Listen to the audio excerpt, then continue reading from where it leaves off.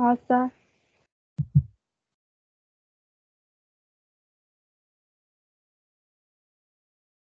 देखेको छ sir. Screen share भइरहेछ। मेरो ल्यापटप देखिरहेछ, मेरो स्क्रिन देखिरहेछ? देखेको छ। देखेको छ है। ल ओके।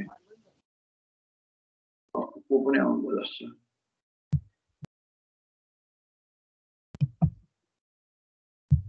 यो बीबीएस को चाहिँ तिमीहरूको यो कोर्स चेन्ज भएको छ। यो कोर्स चेन्ज भएको जस्तै तिमीहरू फर्स्ट इयर कोर्स चेन्ज भएको बीबीएस हो।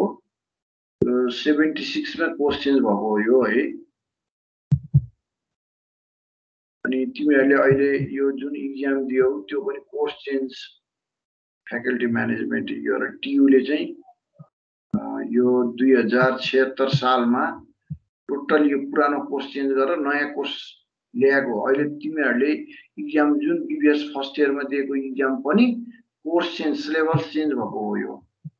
अब यो सबै छ। यो तिमीहरूलाई चाहिन्छ भने म अहिले यो उसमा पनि राखिदिउँला है, टिम्सको फाइल भन्नेमा राखिदिन्छु है। यो चाहिँ टियुले पठाएको है यो हामीलाई। यो भित्र चाहिँ सबै पर्छ। यो जस्तो तिमीहरूको फर्स्ट इयर पनि आउँछ, इङ्ग्लिस भयो,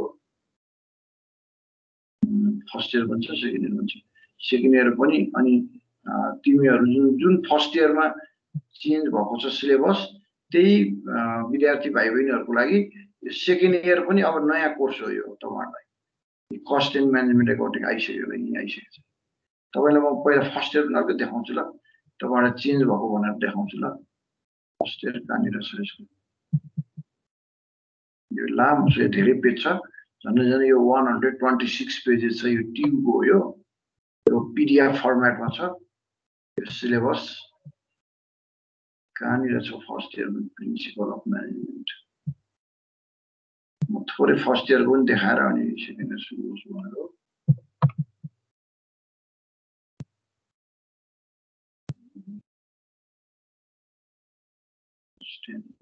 सेकेन्ड इयरकै हो।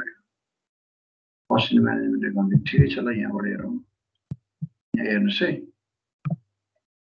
तपाईँहरूले अब जस्तै फर्स्ट इयरमा तपाईँहरूले के पढ्नुभयो? फाइनेन्सियल एकाउन्टिङ एन्ड एनालाइसिस भन्ने पढ्नुभयो है। एमडिटी कति 222 कि कति त्यो तपाईँहरूलाई कोड त खासै मुभ हुँदैन, तर पनि यो देखेको छ। यो बोर्ड देखेको छ? क्लियर छ? ल ओके। केही त्यस्तो क्लियर देखिएन भने भन्नुहोस् है। तपाईँहरू अब यो अनलाइनमा युनिभर्सिटीमा पहिलोचोटि पढ्दै हुनुहुन्छ होइन? तपाईँहरूले त फर्स्ट टाइम पढ्दै हुनुहुन्छ नि यो त?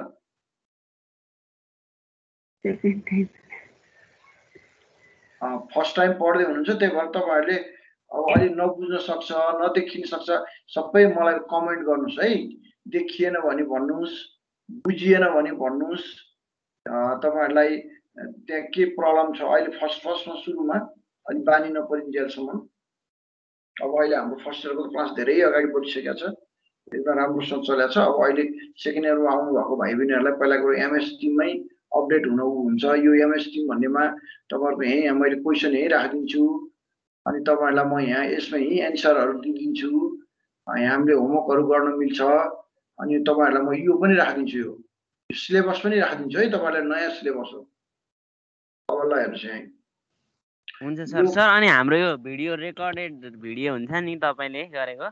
हजुर, त्यो पनि राखिदिनुहुन्छ नि होइन? अहिले त्यो पनि राखिदिनु। अहिले तपाईँ र म बोलेको भिडियो पुरै रेकर्डेड छ।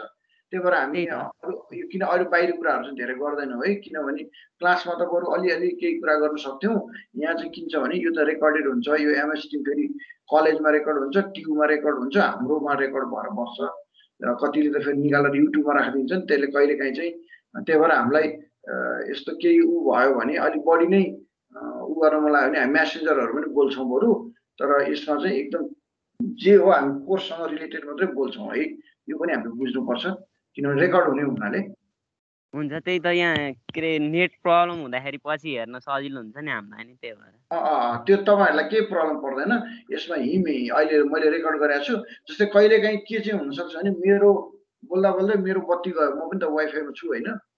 बत्ती गयो भने मेरो रोकिन्छ।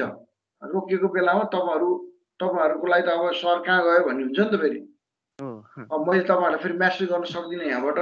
त्यस्तो प्रब्लमहरू चाहिँ आउन सक्छ। त्यतिखेर तपाईँहरूले के बुझ्नु भने सरको केही प्रब्लम भएछ, त्यहाँ बत्ती गएछ अथवा समथिङ नेट गएछ भनेर बुझ्नु। अनि त्यो रेकर्ड पनि पछि यहाँ मैले अफ नगरिन्जेलसम्म त्यो बसिरहन्छ, त्यो चाहिँ ब्ल्याङ्क भएर आउँछ होइन। अनि पछि मेरो बत्ती आएपछि यदि बत्ती आयो भने र मेरो वाइफाई जोडियो भने तपाईँलाई म त्यसमै कन्टिन्यू हुन्छ, भएन भने मैले यहाँबाट इन्ड गरेँ भने अनि त्यो दिनको त्यो बेलासम्मको मात्रै रेकर्ड बस्छ है। रेकर्डको पनि हजुरमा कोमा प्रब्लम भयो भने त हामीलाई नि समस्या भएन नि, क्लास अगाडि बढ्दैन। त्यही त यस, त्यो चाहिँ अनि यो एमएस टिममा पनि त्यही हुन्छ। जस्तै मैले यहाँबाट इन्ड गरेपछि चाहिँ त्यो रेकर्डिङ इन्ड भएर बस्छ। यदि कहिलेकाहीँ चाहिँ बत्ती गयो भने पनि रेकर्डिङ चाहिँ बसिरहन्छ ब्ल्याङ्कमा, अनि बत्ती आएपछि अनि कन्टिन्यू हुन्छ। ठिक छ, त्यो पनि एउटा बुझ्नु होला। अनि त्यसपछि गएर जस्तै तपाईँहरूलाई जे सोध्न पर्यो, जस्तै मैले अब पढाइको कुरामा बुझेन सोध्न पर्ने कुरा त अब यसरी नै बोल्न सकिन्छ होइन। अनि मैले बोलेको बेलामा चाहिँ तपाईँहरूले माइक चाहिँ अफ गर्नु, किनभने त्यो साउन्ड घारको हुन्छ एउटा, त्यस्तो हुन्छ। यसमा हेर्दै जाऊँ न के प्रब्लम आएपछि फेस गरौँला, करिब त त्यही नै हो। अनि अब क्वेसनहरू भन्ने कुराहरू तपाईँहरूलाई यस्तै के चाहिन्छ त्यो म यहाँ अपलोड फाइल भन्ने हुन्छ त्यहाँनिर, त्यो फाइलमा गएर अपलोड गरिदिन्छु। अनि तपाईँहरूले त्यहाँबाट हेर्न सक्नुहुन्छ। म त्यसको सोल्युसनहरू पनि राखिदिन्छु होइन। त्यो भएपछि तपाईँहरूलाई सजिलो हुन्छ। अनि त्यसपछि गएर अरू त अब यस्तै हो, त्यो क्लासको जस्तै हो, त्यही त हो। क्लासको जस्तै फिजिकल त त्यति इफेक्टिभ त अब कति लिने भन्ने कुरा हुन्छ। त्यसमा तपाईँहरूको नि हुन्छ साथ दुइटै अब टिचर र विद्यार्थी दुइटैको सपोर्ट हुनु पर्यो होइन। त्यसरी रन गर्न सकिन्छ। क्लासमा भन्दा त यसमै बुझ्छ जस्तो लाग्छ सर मलाई त। ठिकै छ, हेरौँ न तपाईँहरूलाई। अब फर्स्ट इयर त राम्रो गइरहेछ, अब अहिले हेरौँ न सेकेन्ड इयरको अब तपाईँहरूलाई कस्तो हुन्छ। यदि तपाईँहरूले चाहिँ सर यसरी भएन तपाईँले मलाई सजेस्ट गर्नु के, किनभने मलाई पढाउनु त आइहाल्छ। खालि अब कहिलेकाहीँ कस्तो हुन्छ भने कोही विद्यार्थी भाइ बहिनीहरू बाहिरको हुनुहुन्छ, कोही मोबाइलमा हुन्छ होइन। अनि कसैले चाहिँ जुम इन आउट गर्न जानेको हुँदैन, क्वेसन बुझेन भन्छ। म बोर्डमा पनि पढाउँछु पछि चाहिँ। बोर्ड जस्तै हाम्रो व्हाइट बोर्ड हुन्छ एउटा होइन, त्यो व्हाइट बोर्ड हुन्छ। म देखाइदिन्छु ल व्हाइट बोर्ड कस्तो हुन्छ है। एकचोटि हेर्नुहोस् है, मैले यसमा पढाउँछु पछि चाहिँ। मेरो स्क्रिन देख्नु भएको छ ल्यापटपको? ओके, यस्तो एउटा बोर्ड हुन्छ है, यस्तो बोर्ड हुन्छ।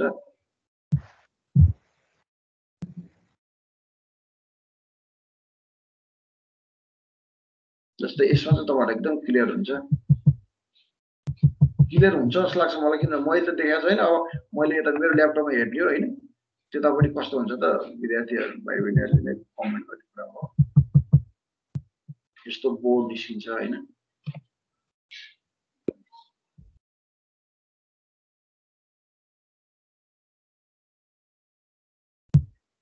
जस्तै अब आज हाम्रै कुरा गरौँ भने यस्तै हुन्छ।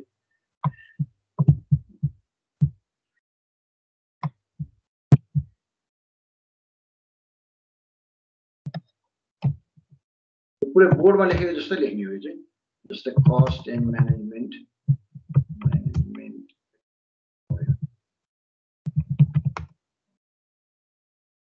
देखिन्छ क्लियर, एकदम बोर्ड जस्तै हुन्छ। हेर्नुहोस् है कस्तो देखिन्छ त्यहाँ तपाईँहरूले त्यो हेर्नु होला। जस्तै अब यसको 500 हुन्छ,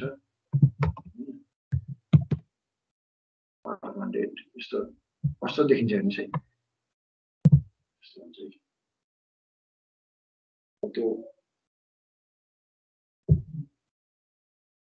तपाईँहरूलाई के हुन्छ म एउटा हल्का एक दुईवटा देखाइदिन्छु ल लेखेर। तपाईँहरूलाई च्याप्टर वाइज हुन्छ, च्याप्टर 1 2 3 कन्टेन्टहरू हुन्छ। जस्तै अब यो तपाईँहरूको फुल मार्कमा 100 छ,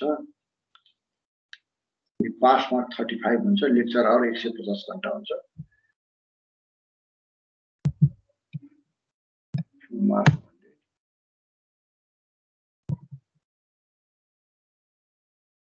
पास मार्क 5 हुन्छ। अनि तपाईँहरूको फेरि अर्को चाहिँ लेक्चर आवर हुन्छ,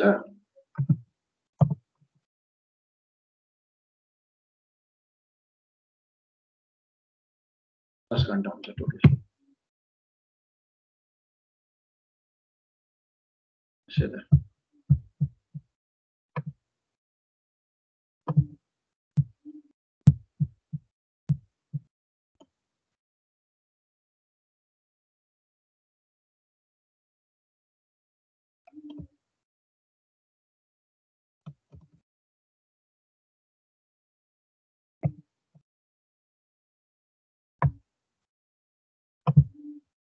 यस्तो हुन्छ हेर्नुस् है त्यसपछि अब कोर्स कन्टेन्टहरु हैन कोर्स डिटेलहरु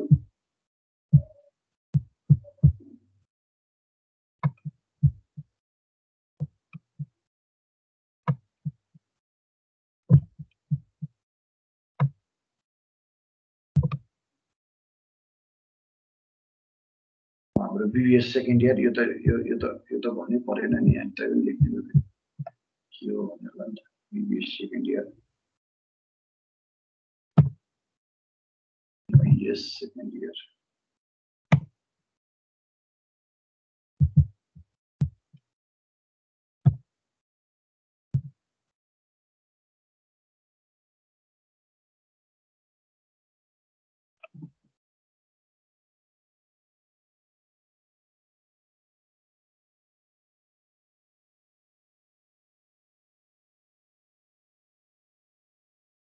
सेदा अब त्यसपछि गएर course डिटेलहरु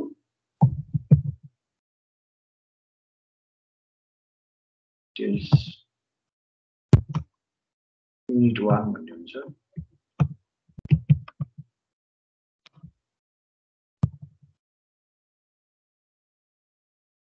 one conceptual foundation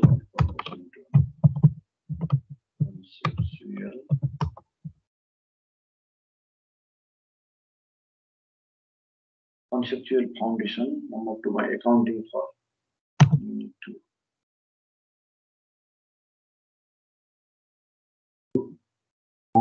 accounting for materials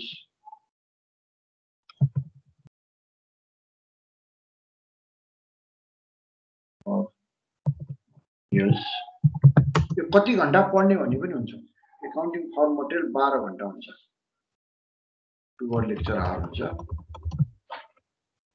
12 hours हुन्छ है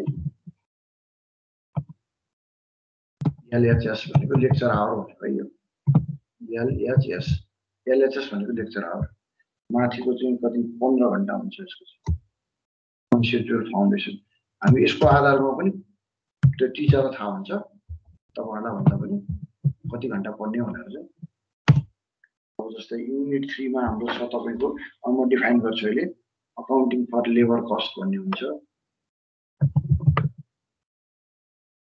3 मा accounting for labour cost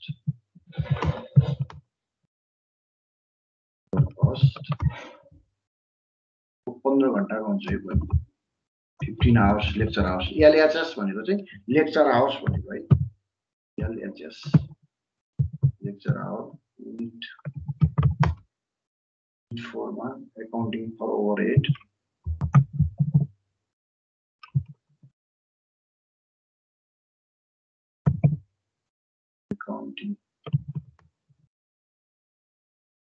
accounting for overhead cost accounting for overhead cost हुन्छ 8 घण्टा 8 घण्टा हुन्छ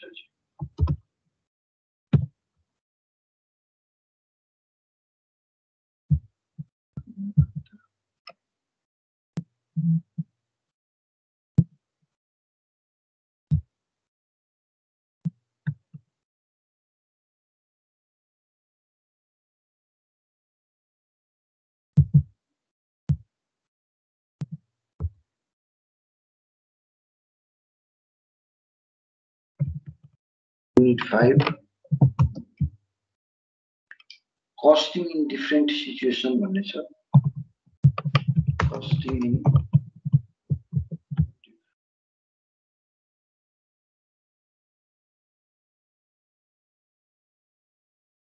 in different situation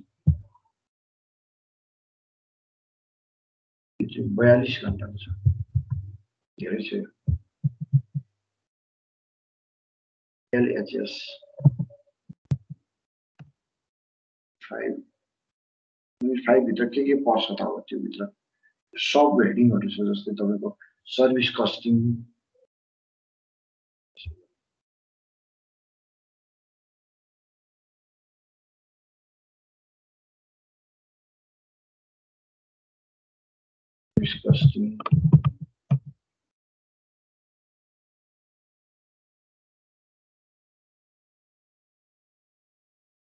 त्यसको जब order costing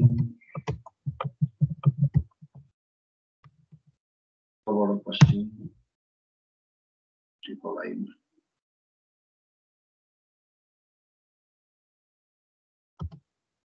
H costing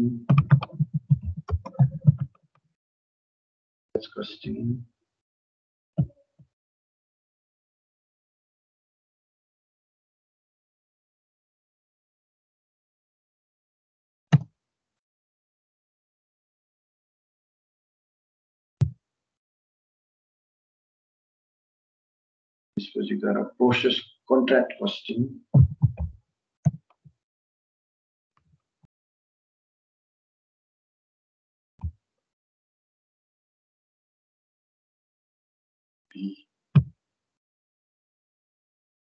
contract costing त्यसपछि गएर तपाईको process costing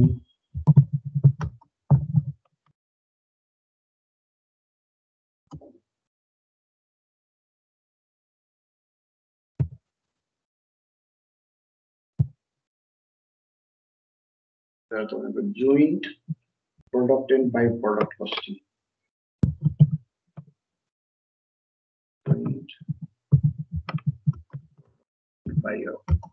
by product costing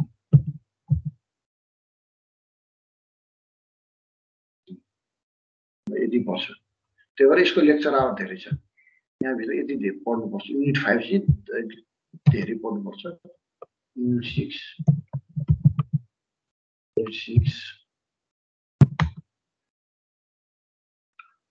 6 मा तपाईहरुलाई accounting for profit planning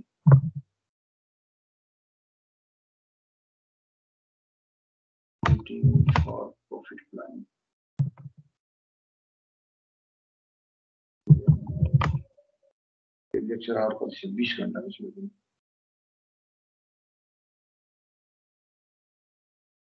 20 lecture our छ 20 लेक्चर आवर छ है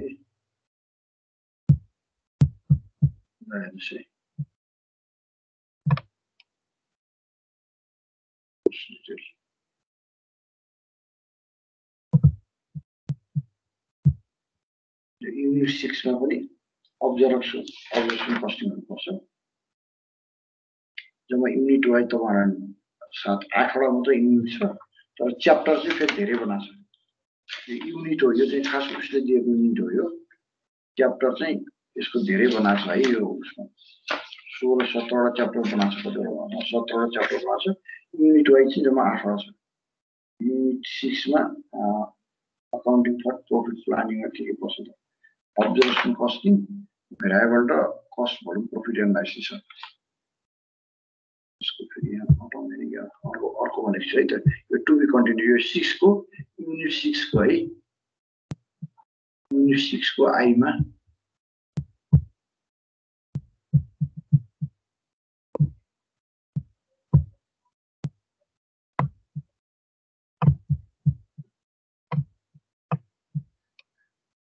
आई मा है युनिट 6 है हो युनिट 6 को आई मा फेरि observation costing भन्ने हुन्छ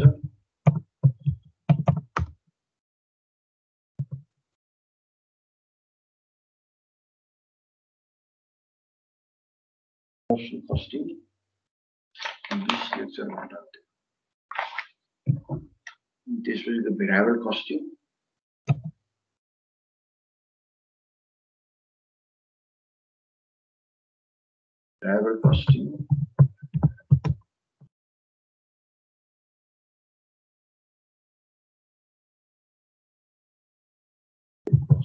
इन्टरमा अर्को छ cost भलुम प्रॉफिट एनालाइसिस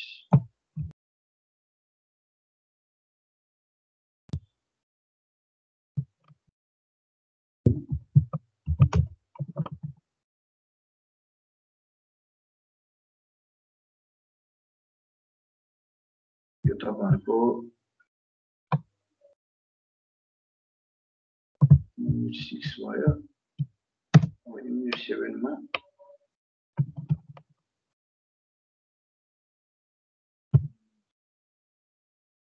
युनिट 7 मा तपाईहरुलाई के पढ्नुपर्छ cost accounting for planning and control cost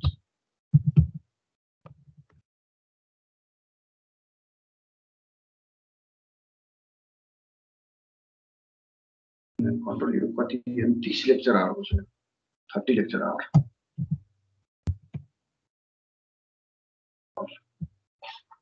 LHS यसमा स्ट्यान्डर्ड कस्टिङ यसमा पनि के पर्छ है त भित्र के पर्छ भन्दाखेरि स्ट्यान्डर्ड कस्टिङ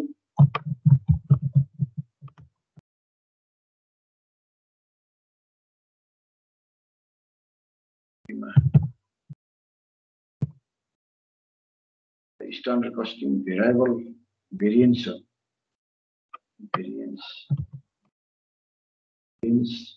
analysis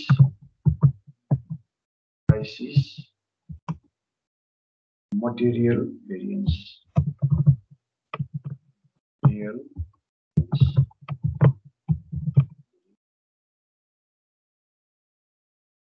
त्यसपछि गएर overhead cost variance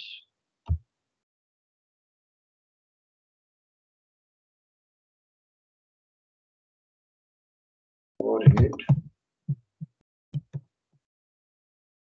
cost variance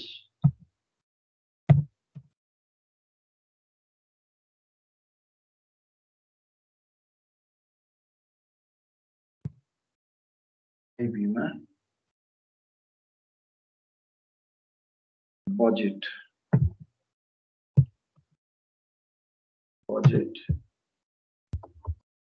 मा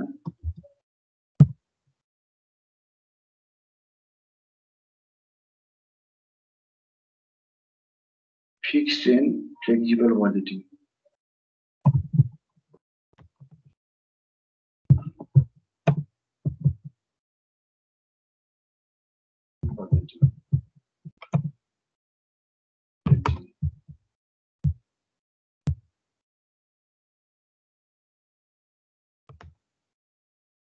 fixed and flexible budgeting और लास्ट मा unit 8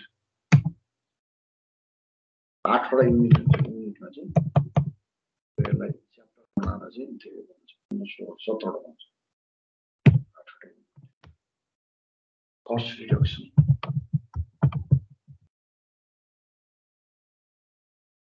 3 lecture hours 8 lecture hours total गरेर 150 लेक्चर आवर्स 3 वर्षको कोर्स हो 8 lecture hours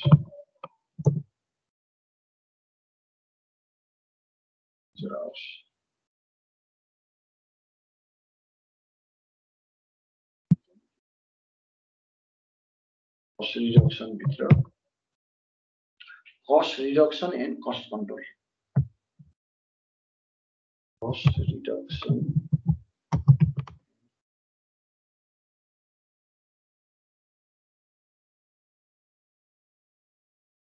and cost control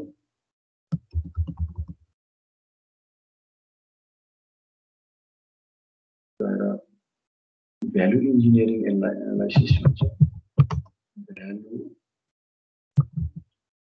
engineering analysis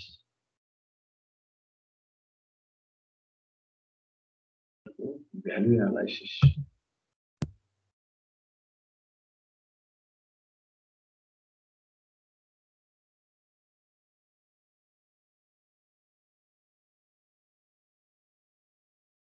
तपाईहरुले यति गरेर अब हेर्नुस् त टोटल हाम्रो युनिट 8 वटा सही युनिट हाम्रो कति आयो युनिट 8 वटा पहिला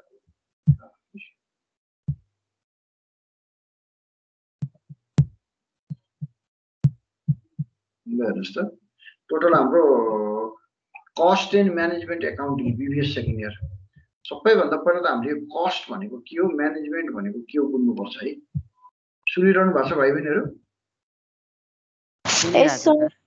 सर हामीले यो एभ्री युनिटबाट मार्क्स चाहिँ कति अब्टेन गर्छ ए त्यो त पढ्नु न पहिला अहिले एकैचोटि त्यो तपाईँलाई धेरै हुन्छ अहिले हैन अहिले पहिला तपाईँलाई म थोरै युनिट बुझाउँदैछु अनि विस्तारित च्याप्टर बुझाउँछु अनि मार्क्सहरू अब्टेन कस्तो फर्मेटमा आउँछ सबै भनिहाल्छु म अहिले एकैचोटि तपाईँलाई धेरै होला कि भनेर पहिला भर्खर आज फर्स्ट डे पढ्दै हुनुहुन्छ हैन हामी कतिजना अहिले मान्छे थप्यौँ कि त्यति नै छौँ जम्मा हामी कतिजना भन्दा 4 जना विश्व ढकाल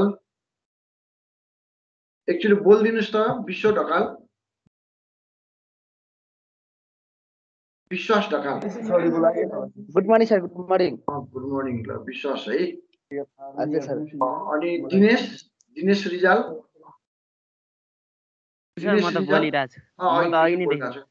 विश्वास ढकाल अहिले थपेको छ है अनि रश्मिता सुरुमा आएको थियो रश्मिता यो मैले वार्म अप गरेको है यो बेला बेलामा अहिले तिम्रो नयाँ छौ त्यही भएर अलिकति वार्म अप गरिराख्छु म त्यसपछि गएर सरस्वती श्रेष्ठ सर म पनि बोलिरहेको छु बोलिरहेको छौ 4 जना छौ है अहिले तिमीहरू जम्मा ल ओके अब कुरा के हो भने आज फर्स्ट डे अब तिमीहरूलाई अहिले मैले आजको कुरा चाहिँ के हो भने खास आज कस्तो हुन्छ च्याप्टर युनिट कस्तो हुन्छ अनि त्यो भनेको के हो भन्ने क्लास म गर्छु धेरै आज एकैचोटि म कोर्समा जान्न अर्को दिनबाट म कोर्समा गइहाल्छु आज मात्रै हो कोर्समा एकैछिन पाउँछ यहाँ बोर्डमा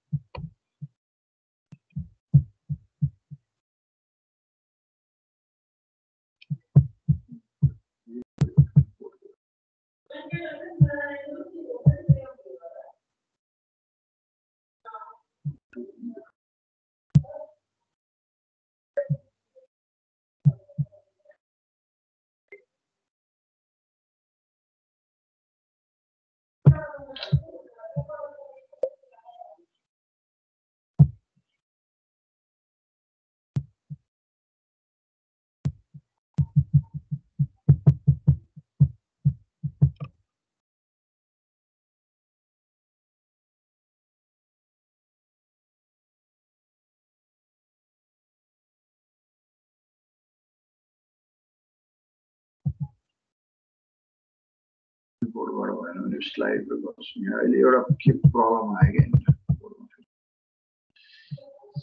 स्लाइड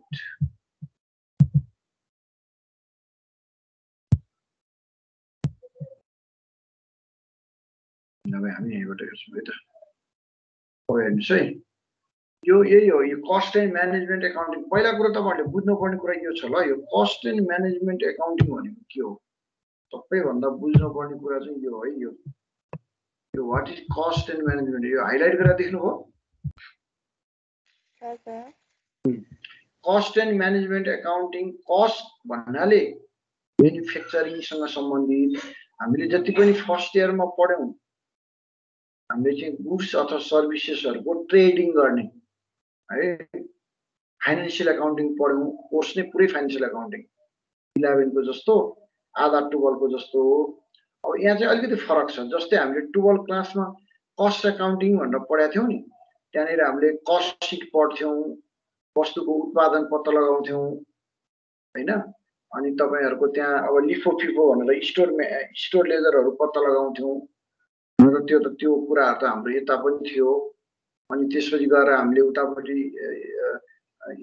स्टोर लेजरहरु हैन स्टक लेभलहरु कस्ट रिकन्सिलिएसनहरु पढ्यौं नि 12 क्लासमा कस्ट एकाउन्टिङमा मुख्य कुरा के हुन्छ भने कुनै पनि वस्तु तथा सेवाको व्यापार गर्नको लागि त्यसलाई पहिला त उत्पादन गर्नु पर्यो नि हामीले हैन उत्पादन गर्ने चीज चाहिँ कस्ट हो अथवा म्यानुफ्याक्चरिङ हो के उत्पादन गर्ने चाहिँ कस्टिङ त्यो चाहिँ उत्पादन गर्ने र वस्तु निर्माण गर्ने कार्यलाई चाहिँ कस्टिङ भनिन्छ कस्ट एकाउन्टिङले रिड गर्छ त्यो कस्ट एकाउन्टिङले रिड गर्दाखेरि चाहिँ फाइनान्शियलको जस्तो हुँदैन अलि फरक हुन्छ अकाउन्टिङ प्राय डेबिट र क्रेडिट भन्दा पनि त्यसको फर्मेटबाट गरिन्छ हेर फाइनेन्सियल एकाउन्टिङ चाहिँ डेबिट र क्रेडिटबाट गरिन्छ जस्तै हामीले फाइनल एकाउन्ट राख्छौँ अब trading account PL account PL appropriation balance seat अब ट्रान्जेक्सनहरूलाई हामीले चाहिँ जर्नल गर्छौँ जर्नललाई हामीले लेजरमा राख्छौँ लेजरबाट सब्सिडायरीको बन्छ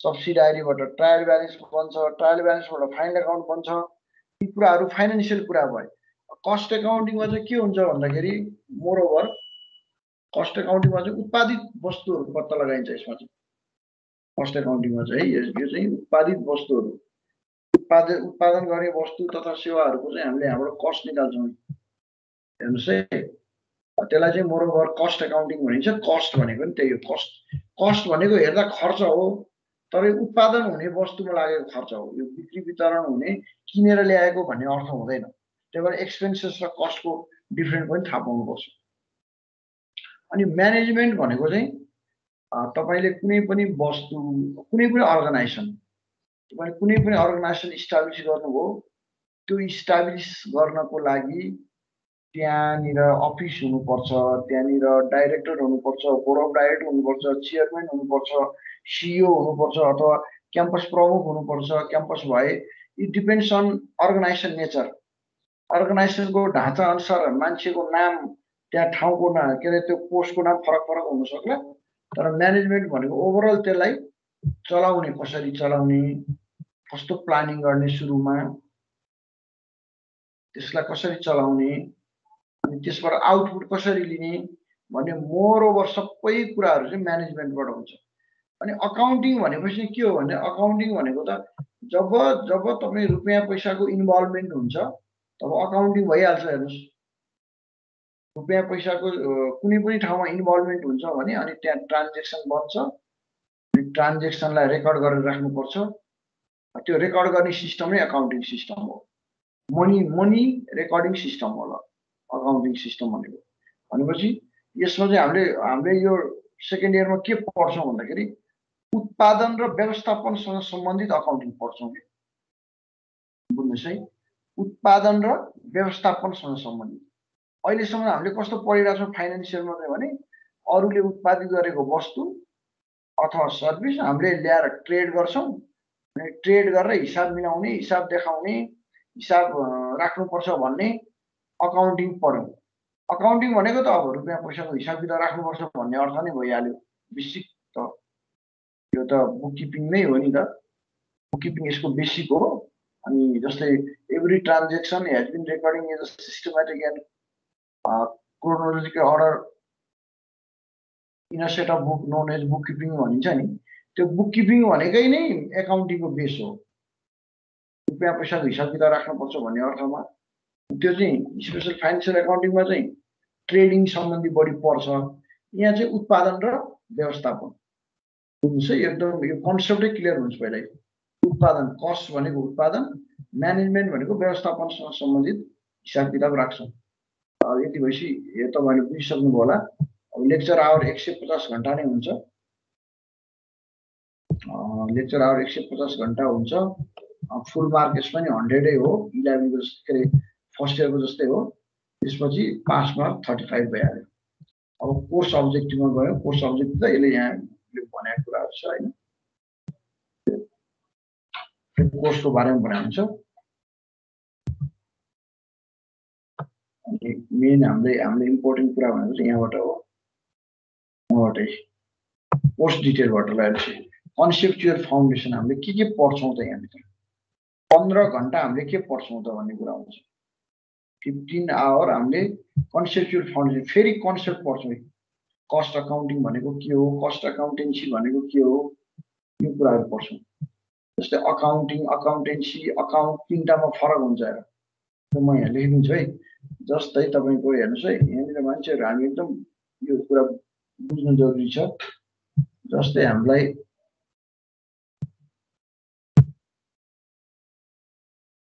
जस्तै अकाउन्टेन्सी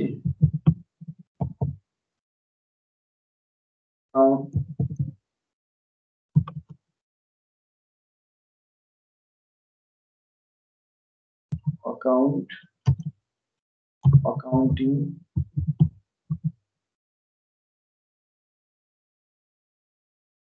अनि accountancy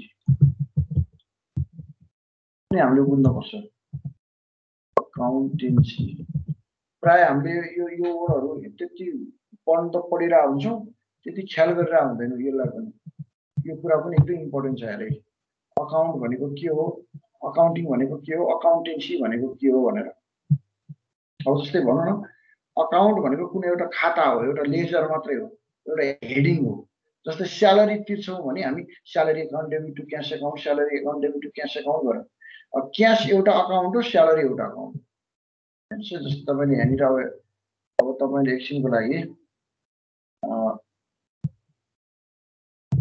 salary तिर्नुहुन्छ salary account debit हैन जस्तै 5000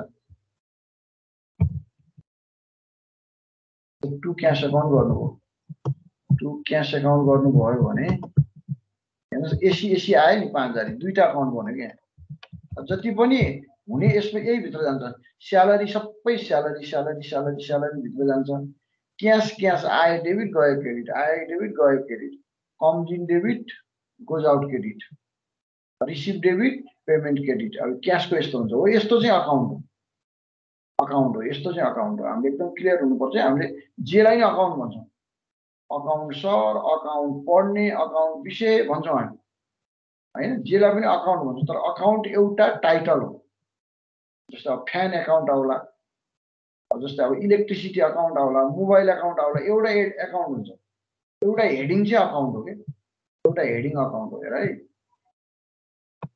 एउटा हेडिङ यहाँ दुईटा अकाउन्ट बनिसकेको छ एउटा स्यालेरी अकाउन्ट बन्यो एउटा नि यहाँनिर चाहिँ क्यास अकाउन्ट बन्यो अरे दुईटा अकाउन्ट बन्यो हेर त अब यहाँ अब आउन सक्छ अब नाम अब यहाँ राम अकाउन्ट होला मान्छेको नाम होला पब्लिक अकाउन्ट होला अब तपाईको चाहिँ फुड अकाउन्ट होला ट्याक्सी अकाउन्ट होला तपाईले चाहिँ खाजा खानुहुन्छ भने रिफ्रेशमेन्ट अकाउन्ट होला अकाउन्ट भनेको त्यस्तो चिज हो जुन हेडिङ हो जहाँ भित्र सबै उसको सम्बन्धित खर्चहरू अथवा आम्दानीहरू गरेर बस्छन् त्यसलाई भन्छ अकाउन्ट अब अकाउन्टिङ भनेको के त अकाउन्टिङ भनेको चाहिँ रेकर्डिङ गर्ने प्रोसेस हो सुरुदेखिबाट रेकर्ड गरेर जस्तै हामी भनौँ न जस्तै लाइक अब म सिम्पल एउटा उदाहरण दिन्छु है म यहाँबाट बिहान उठ्छु फिजिकल भएको बेलामा अनि म आफू यहाँबाट बाइक स्टार्ट गर्छु कलेज जान्छु विद्यार्थीलाई पढाउँछु अनि म आफ्नो टाइम फेरि घर फर्किन्छु हैन त्यसपछि अब फुल प्रोसेस के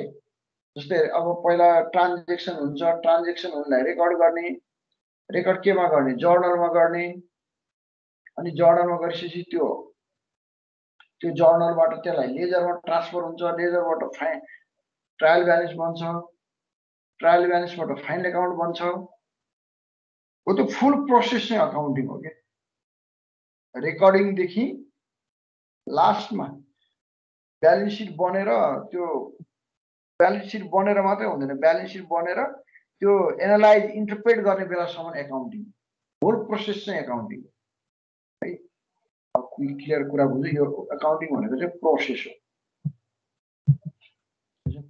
हो है यो चाहिँ प्रोसेस हो अब अर्को एकाउन्टेन्सी भनेको चाहिँ दिस इज द शास्त्र जस्तै लेखाशास्त्र भन्यो जस्तै हामीले विज्ञान शास्त्र भन्यो अर्थशास्त्र भन्यो एकाउन्टेन्सी भनेको लेखाशास्त्र भनेको चाहिँ मूल त्यसको चाहिँ त्यसलाई डिराइभ गर्ने कसलाई अकाउन्टलाई अकाउन्टिङलाई यो चाहिँ जति पनि भएको रुपियाँ पैसासँग सम्बन्धित जति पनि कारोबारहरू हुन्छन् भने ती कारोबारहरूलाई रेकर्ड गर्नुपर्छ प्लानिङ गर्नुपर्छ अर्गनाइजिङ गर्नुपर्छ डाइरेक्टिङ गर्नुपर्छ कन्ट्रोलिङ गर्नुपर्छ त्यसपछि गएर त्यसको रिजल्टहरू हेर्नुपर्छ होल त्यसको शास्त्र चाहिँ एकाउन्टिङ थियो त्यसले गर्दाखेरि हामीले यो कुरा एकदम क्लियर बुझ्नुपर्छ त्यही भएर हामीले यही भन्छ अकाउन्टिङ कस्ट एकाउन्टिङ भनेको के हो है कस्ट एकाउन्टेन्सी भनेको के हो यही भनिरहेको छ meaning objective importance scope advantage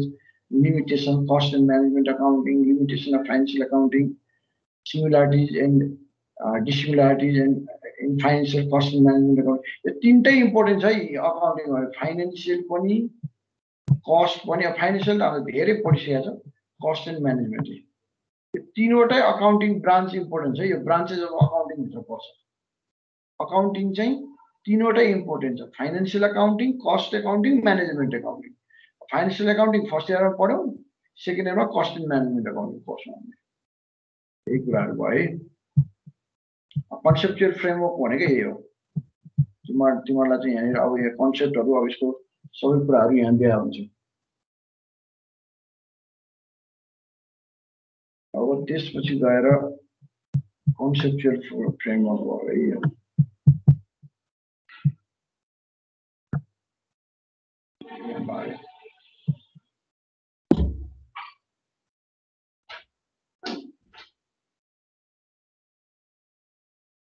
अब त्यसपछि गएर तिम्रो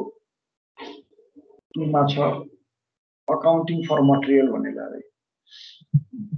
अकाउन्टिङ फर मटेरियल अब स्पेसल के हुन्छ भने हाम्रो अब यसमा चाहिँ कस्ट एकाउन्टिङ पढ्ने हुनाले हामीले मटेरियल लेबर यस्तो कुराहरू पनि जान्नुपर्छ हामीले कस्ट सिटमा पनि पढाएको छौँ जस्तै direct material direct labour direct cost equal to prime cost भनेर पढाएको छौँ नि हामीले अब त्यस्तै यो पनि युनिट 2 मा यो एकाउन्टिङ फर मटेरियल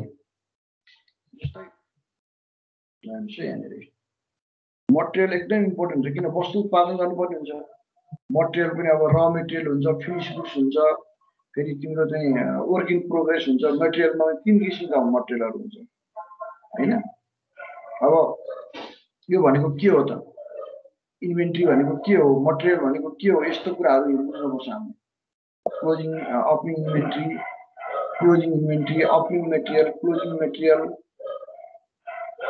यी कुराहरू चाहिँ हाम्रो चाहिँ 12 घण्टा हामी पढ्छौँ यसमा यसको पनि छ म्याथमेटिकल पोर्सनहरू पनि छ त्यो म्याथमेटिकल पोर्सनहरू पनि हामी गर्छौँ यसरी एकाउन्टिङ फर मटेरियल यो दोस्रो च्याप्टर भयो अथवा युनिटको च्याप्टर हैन यो युनिट हो च्याप्टर धेरै बनाएको छ युनिट भनेको चाहिँ यो ट्युले बनाएको सिलेबसमा हो अनि त्यसलाई फोरेर फेरि त्यसलाई अलि सेग्रिगेट गरेर च्याप्टर बनाएको छ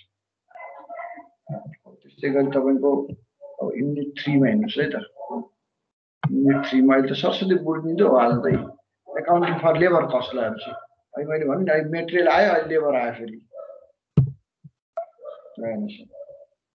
अब लेबरको कुरा आयो अब लेबर भनेको के भन्दाखेरि तपाईले श्रम गरेर मानवीय श्रम गरेर त्यसबाट चाहिँ वस्तु अथवा सेवा निर्माण गर्ने प्रोसेसमा तपाईले गरेको कन्ट्रिब्युसनलाई नै लेबर भन्छ सिम्पल भाषामा त्यो लेबर गरे बाबत तपाईले के वेजेस पाउनुहुन्छ कि रिम्युनरेसन पाउनुहुन्छ लेबरको चाहिँ हैन कुनै पनि व्यक्तिले आफ्नो कन्ट्रिब्युसन उसको फिजिकल्ली पनि हुन्छ उसको मेन्टली पनि हुन्छ दुई किसिमबाट लेबर हुन्छ हैन कसरी इन्जिनियरले ड्राइङ गरिदिन्छ भने त्यो पनि लेबर हुन्छ हैन एकजना चाहिँ सामान बोक्ने मान्छेले सामान बोकिदिनुहुन्छ भने त्यो पनि लेबर हुन्छ दुईटै हुन्छ फिजिकल्ली पनि हुन्छ मेन्टली पनि हुन्छ जस्तै अहिले मैले तपाईलाई पढाएको यो पनि अ टाइप्स अफ लेबर भयो मेरो आफ्नो ज्ञान नलेजबाट तपाईलाई मैले भनिरहेको छु मैले यही विषय पढाएको छु म यसको विज्ञता राख्छु भने मैले तपाईलाई यही विषय पढाउन सक्छु भने अब अहिले मैले त्यो गर्छु भने त्यो पनि लेबर हो भनेपछि यसमा त्यही हुन्छ यसमा स्पेशली के हुन्छ भन्दाखेरि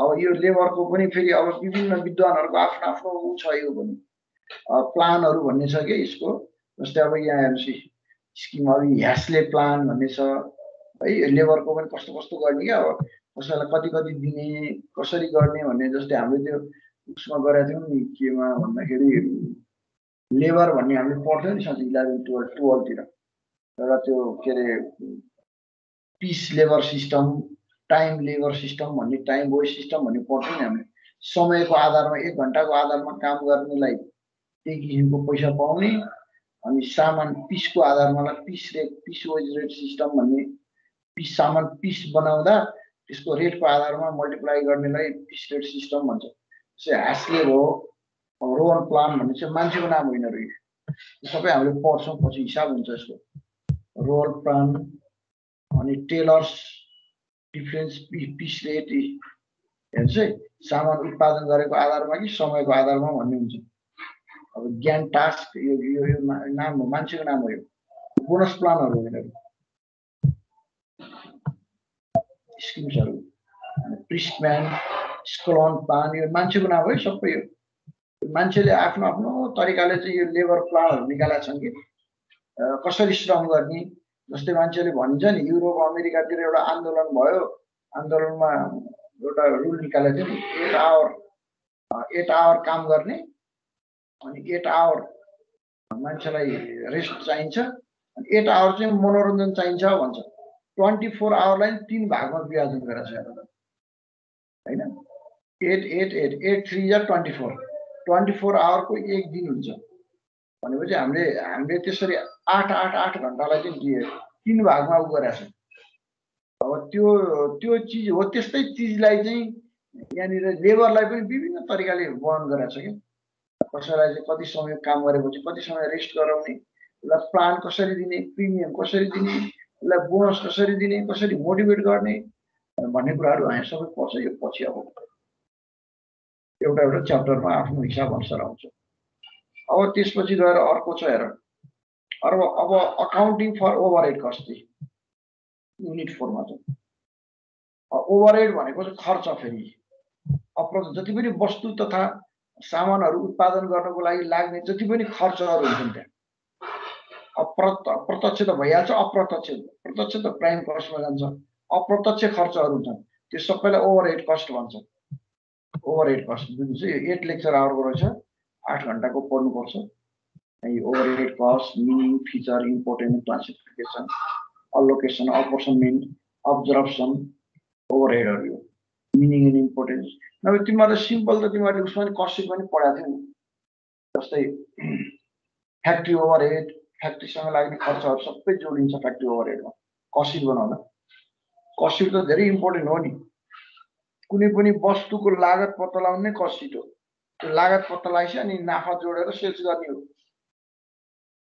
मान्छेले भनिन्छ नि सामानहरूको रेट प्राइस फरक हुन्छ कसरी थाहा पाउने त भन्दा त्यो कस्टबाट थाहा पाउने हो किनभने त्यसको त त्यहाँ त सबै वस्तु उत्पादित लागत पत्ता लगाउने लेखा नै कस्ट हो लागत लेखा हैन लागत फर्मेट हो त्यो त्यहाँ भित्र हुन्छ तिम्रो अफिस ओभरहेड भन्ने हुन्छ फ्याक्ट्री ओभरहेड भन्ने हुन्छ सेलिङ एन्ड डिस्ट्रिब्युसन ओभरहेड भन्ने हुन्छ अनि प्राइम कस्ट हुन्छ direct expenses direct income direct labour direct cost जोडेर प्राइम कस्ट बन्या हुन्छ अनि त्यसरी लेबरहरू बन्छ हो त्यो कुराहरू ओभरहेड हुन् अब यहाँ पढ्नुपर्छ यहाँ विभिन्न मेथडबाट पढ्नुपर्छ अब यो कुरा चाहिँ हामी त्यसमा गर्छौँ अरू हामी रिलेटेड क्लासमा पढिहाल्छौँ अब तपाईको अर्को छ अब युनिट 5 मा के छ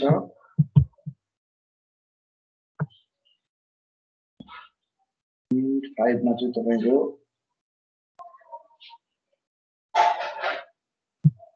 costing in different situation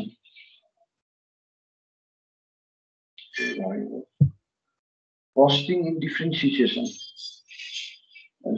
costing in different situation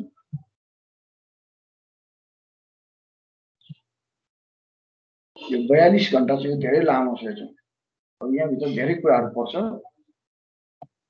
costing in different अब कस्टिङ निकाल्नको लागि अब विभिन्न तरिकाले कस्टिङ निकाल्ने हो नि अब जब order costing batch costing contract costing हैन अब यसको थुप्रै तरिकाहरू छ रे यो यो यो यो चाहिँ लामो हिसाब छ यो युनिट भित्र यसमा 4-5 वटा च्याप्टरहरू पढ्नुपर्छ हामीले अब यो यहीँबाट थाहा हुन्छ यसको यो हिसाब धेरै छ भनेर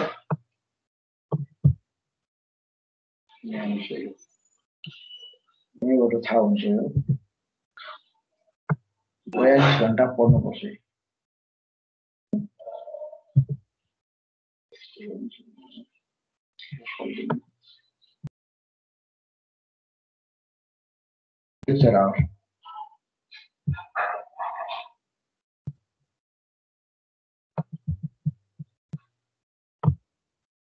यहाँबाट थाहा हुन्छ यो लामो छ च्याप्टर अरु भन्दा यो युनिट हो यसलाई फुटाएको छ यो युनिटलाई चाहिँ च्याप्टरमा फुटाएको छ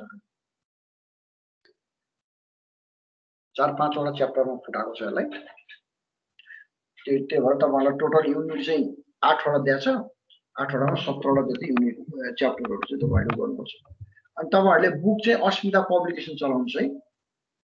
सुनिरहनु भएको छ भाइ बहिनीहरु? बुक चाहिँ तपाईहरुले अस्मिता पब्लिकेसनको लेटेस्ट बुक है। फेरि तपाईहरु पुरानो बुक नचलाउनुस् है, त्यो पुरानो बुकमा तपाईहरुको मिल्दैन अहिले। अहिले यो वर्षकै लेटेस्ट 2000 हुन त यो आउनु त 76 मै आएको हो, तर पनि अब तपाईहरु 77 78 तपाईहरु 76 को ब्याच त बल्ल 78 मा इक्जाम दिनु हुन्छ हैन, 2-3 वर्षको। अनि तपाईहरुको ब्याच अलि ढिलो भए पनि तपाईहरुको ब्याचबाट चाहिँ बीबीएस फर्स्ट इयरको चेन्ज भएको के सिलेबस, सेकेन्ड इयरको पनि तपाईहरुको चेन्ज भयो के अहिले। तपाईहरु यो हुन त यो चेन्ज पहिल्यै भएको हो, तपाईहरु पुरा ढिलो आइपुगेको हुनाले अब ढिलो हो। बुकहरु लिँदाखेरि अस्मिता पब्लिकेसनको बुक लिने, त्यसमा के भनेर लेखेको हेर्न एकदम याद गर्नुस् है। हेर्नुपर्छ भने तपाईले रिभाइज्ड न्यू सिलेबस भनेको हुनुपर्छ। न्यू सिलेबस भन्नुभयो, न्यू सिलेबस भन्ने चाहिँ हेर्नुस् है। तपाईले जसरी पनि न्यू सिलेबस भएको मात्रै लिनुस्। त्यो पुरानो सिलेबसको चाहिँ तपाईहरुलाई कति च्याप्टर त मिल्छ है, कन्टेन्टहरु मिल्छ, तर फर्मेट मिल्दैन नि फेरि तपाईहरुलाई सिलेबस अनुसार। अस्मिता पब्लिकेसन न्यू सिलेबस 2021 अथवा 2078 भनेर निकालेको छ क्या तिनीहरु। थर्ड अहिले कसैले यो उसमा चाहिँ एडिसन 3rd 2021 न्यू सिलेबस भनेको छ। कस्ट एन्ड म्यानेजमेन्ट एकाउन्टिङ नेपालीमा नि पाउँछ, इंग्लिशमा नि पाउँछ। तपाईहरुलाई जुन सहिलो हुन्छ त्यही किन्नुस् है। नेपालीमा किन्नु भए पनि हुन्छ, नेपालीको बुझ्न सहिलो हुन्छ, थ्योरी बुझ्न। नेपाली भनेर उ नगर्नुस्।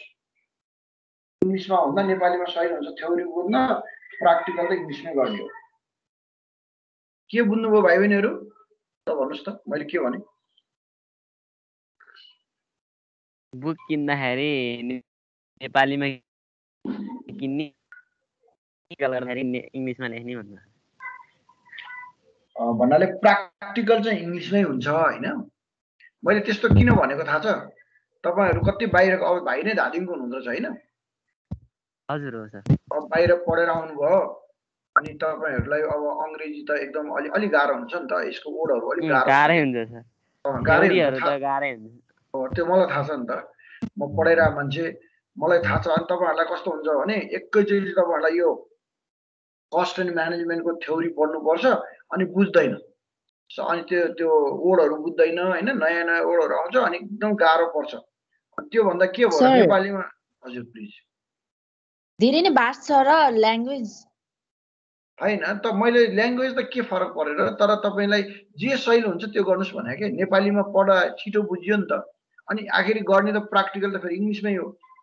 इंग्लिशमा हिसाब गर्ने त हैन नि त, खाली बुझ्नको लागि। त्यही भएर कुनै भाइ बहिनीहरु बाहिरको हुनुहुन्छ, मैले अंग्रेजीको कुरा गरे है, म आफै अंग्रेजीमा कमजोर छु हैन भने मैले नेपालीबाट पढ्दा भइहाल्यो नि त। थ्योरी भन्न खोजेको के। भास्ट भन्ने कुरा त त्यो त पढाइ त भास्ट भइहाल्छ, तर पनि फेरि यो थ्योरी चाहिँ अलि भास्ट हुन्छ के। किन अब यो फाइनान्शियल एकाउन्टिङ चाहिँ तपाईहरुले 11 पढ्नु हो, 12 पढ्नु हो, त्यत्रो ब्याचेसको फर्स्ट इयर पुरै फाइनान्शियल एकाउन्टिङ पढ्नु हो। अब कस्ट एकाउन्टिङ र म्यानेजमेन्ट एकाउन्टिङमा त तपाईहरुलाई कम नलेज छ नि त, अहिलेसम्म बेसिकै छैन हैन।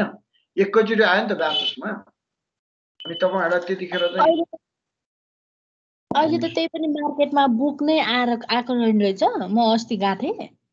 आएको छ बहिनी, आएको छ। कहाँ जानुभयो? म भोटाइटी। तपाई कहाँ बस्नुहुन्छ? म ग्रान्डी बस्छु, टोखा। ग्रान्डी भनेपछि टोखापट्टि है, त्यताबाट त मलाई थाहा भएन। भोटाइटी भन्दा पनि शङ्करदेव क्याम्पस अगाडि देख्नु भएको छैन अस्मिता पब्लिकेसन? नभए तपाईँ यसो गर्नु न, तपाईँ ग्रान्डीको त्यो तपाईँको घर वरिपरि कतै पत्रिका त्यो पुस्तक पसल हुन्छ नि, हजुर, त्यसलाई अस्मिताको बुक ल्याइदिए भन्नुस्, त्यसले ल्याइदिन्छ। तिनीहरूले ल्याइदिन्छ। भएन भने म अस्मिता पब्लिकेसनलाई भनिदिनु लाग्यो त्यो मेरो ग्रान्डी एरियामा गएर बुक दिनु भनेर। हजुर। यदि त्यसो गर्दा नि पाउनु भएन भने क्याम्पस अगाडि पाउँछ, हाम्रो क्याम्पस अगाडि। हजुर। अब त्यति अलिकति दुःख गर्नु भएन भने पनि तपाईँलाई म ग्रान्डी एरियामा लगिदिनु भन्नुलाई म आजलाई भन्दैन, त्यहाँ मार्केटिङ भइहाल्छ। सर अलि टाइम यो अब हजुरले पढाइरहनु भएको बुक अलि पछि किन्दा नै हुँदैन ल जस्ट 1-2 विक पछाडि ए होइन त्यो त मैले आज फर्स्ट क्लास हो मैले भन्नुपर्ने कुराहरू भनेको नि त जस्तै हुन त अब तपाईँ र मेरो अब एक हप्तापछि मात्रै भेट हुन्छ अर्को सोमबार भेट हुन्छ होइन ए हजुर अब आजको आज त छैन नि यो त मैले बल्ल आज सिलेबस कस्तो हुन्छ सिम्पल कुरा गरिरहेको छु नि यो त कोर्स पढिरहेको होइन नि त अहिले त मैले के हामीले अस्मिता पब्लिकेसनको लिने अस्मिता पब्लिकेसनको पनि लेटेस्ट 2021 को न्यू सिलेबस भन्ने चाहिँ लिने हजुर अनि यो सिलेबस म डाउनलोड गरिदिन्छु यो पनि हेर्नु होला यो सिलेबसै हो यो अहिले जुन तपाईँलाई मैले देखाइरहेको छु नि यो सिलेबस हो यो ट्युले पठाएको हो त्यो भएर पिडिएफ फर्मेटमा छ हेर्नु न त्यो भएर यताउति यो भाग छ यो उ गर्छ के मैले यसलाई उ गरिरहेको छु कस्टिङ अब यही हो अब ल यो कुराहरू हेर्नुहोस् होइन अब यहाँ जब अब सर्भिस कस्टिङको त हामीले पछि पढ्यौँ कहाँ पुग्यो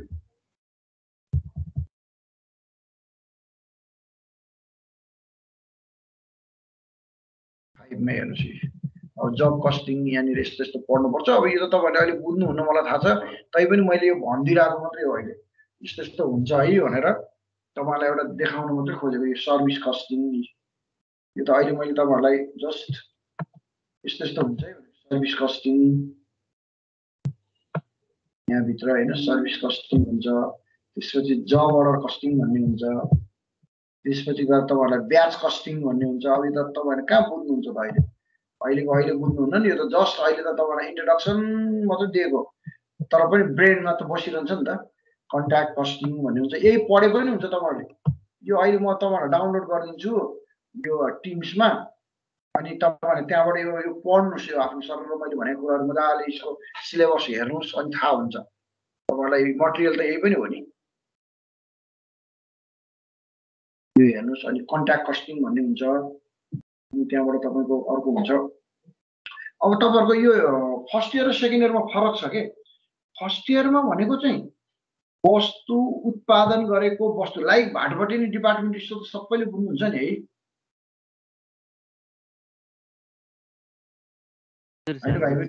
बुझ्नुहुन्छ नि अनि जस्तै भाटबटिनमा जानुहोस् त त्यहाँ तपाईँको 40,000 आइटम देख्नुहुन्छ तपाईँले त्यो 40,000 आइटम भाटबटिनीले आफैले उत्पादन गर्दैन उसले सबै बाहिरबाट सामान उत्पादित सामान ल्याएर बिक्री गर्छ त्यसलाई भन्छ ट्रेडिङ त्यो चाहिँ फाइनेन्सियल एकाउन्टिङ हो अब हामीले यो सेकेन्ड इयरमा पढ्ने चाहिँ सबै कस्ट एन्ड म्यानेजमेन्ट हो कि तपाईँको यसको हेडिङै क्लियर छ सेकेन्ड इयरको भन्दाखेरि कस्ट एन्ड म्यानेजमेन्ट एकाउन्टिङ भनेको छ भनेपछि यो कस्ट एन्ड म्यानेजमेन्ट एकाउन्टिङ भनेपछि के भन्छ नि वस्तु उत्पादन कसरी गर्ने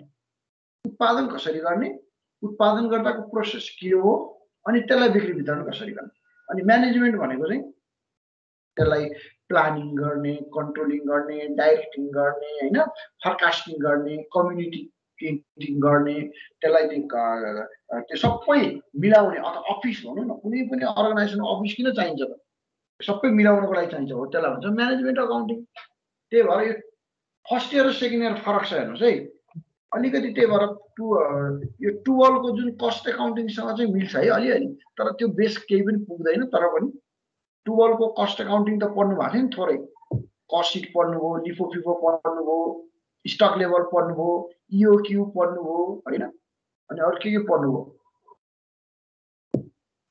त्यही लेबर कस्ट पढ्नुभयो होला तपाईँले लेबर दुई प्रकारका हुन्छ कुनै पनि श्रम माइन्डबाट अथवा शारीरिक परिश्रम गरेर लेबर भन्छ लेबर पनि फेरि यस्तो हुन्छ घन्टा आवर सिस्टम हुन्छ कि 1 घन्टा काम गरेर तपाईँले यति पैसा पाउने अथवा पिस सिस्टम तपाईँले दिनभरिमा 50वटा डोका बुन्नुभयो भने एउटा डोकाको 200 रुपियाँ 5 दुना 10 10,000 कमाउनु भयो भने तपाईँले होइन म 8 घन्टा काम गर्छु म महिना के अरे 8 घन्टाको चाहिँ 1,000 लिन्छु भने 8,000 कमाउनु भयो भनेपछि आवरली सिस्टमबाट काम गर्नुहुन्छ कि तपाईँले पिस रेट सिस्टमबाट काम गर्नुहुन्छ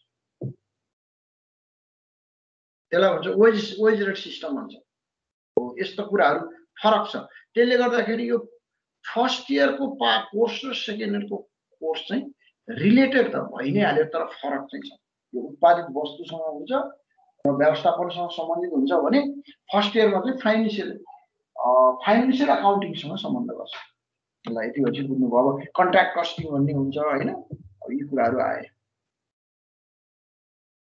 अब तपाईँको अब लामो प्रोसेस कस्टिङ अब 6 मा हेर्नुहोस् अकाउन्टिङ फर प्रॉफिट प्लानिङ भन्ने हुन्छ फेरि अर्को 20 लेक्चर आवरको छ अकाउन्टिङ फर प्रॉफिट प्लानिङ। अब तपाईको के हो भन्दाखेरि कुनै पनि बिजनेस अर्गनाइजेसनहरु इस्टाब्लिश भएको हुन्छ त्यसको उद्देश्य अल्टिमेटली प्रॉफिट अर्न के हुन्छ। हाम्रो अकाउन्टिङमा दुईटा कुरा भन्छ कि एउटा प्रॉफिट म्याक्सिमाइजेसन कस्ट मिनिमाइजेसन भन्छ कि अकाउन्टिङको थ्योरीले प्रॉफिट चाहिँ म्याक्सिमाइजेसन गर प्रॉफिट कमाऊ अथवा प्रॉफिट कमाएन भने प्रॉफिट लिएन भने त चल्दै चल्दैन। तपाईको जस्तै लाइक साइक्लिक अर्डर छ नि यदि कुनै पनि अर्गनाइजेसनले प्रॉफिट हुँदैन गेन हुँदैन भने त इन्भेस्टमेन्ट गरेको भन्दा बढी पार्ट पाइँदैन भने त्यो त अर्गनाइजेसनै चल्दैन। जस्तै भनौँ न तपाईको के अरे चाहिँ एउटा अर्गनाइजेसन चल्नलाई कति खर्चहरू हुन्छन् कति एसेट्सहरू त्यहाँ लगानी गरेको हुन्छ एसेट्सहरू जोडेको हुन्छ त्यसको लागि त तपाईलाई त के हुन्छ प्रॉफिट हुनु पर्यो। त्यो प्रॉफिट प्लानिङ हुने कुरा चाहिँ सुरुमै गर्नुपर्छ।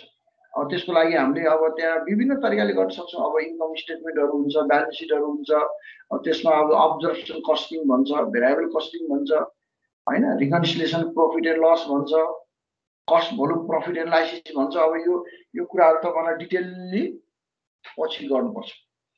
अब त्यसपछि गएर युनिट 7 मा छ तपाईहरुको cost accounting for planning and control 30 lecture our यो लामो छ। अब यसमा थुप्रै छ यसमा अब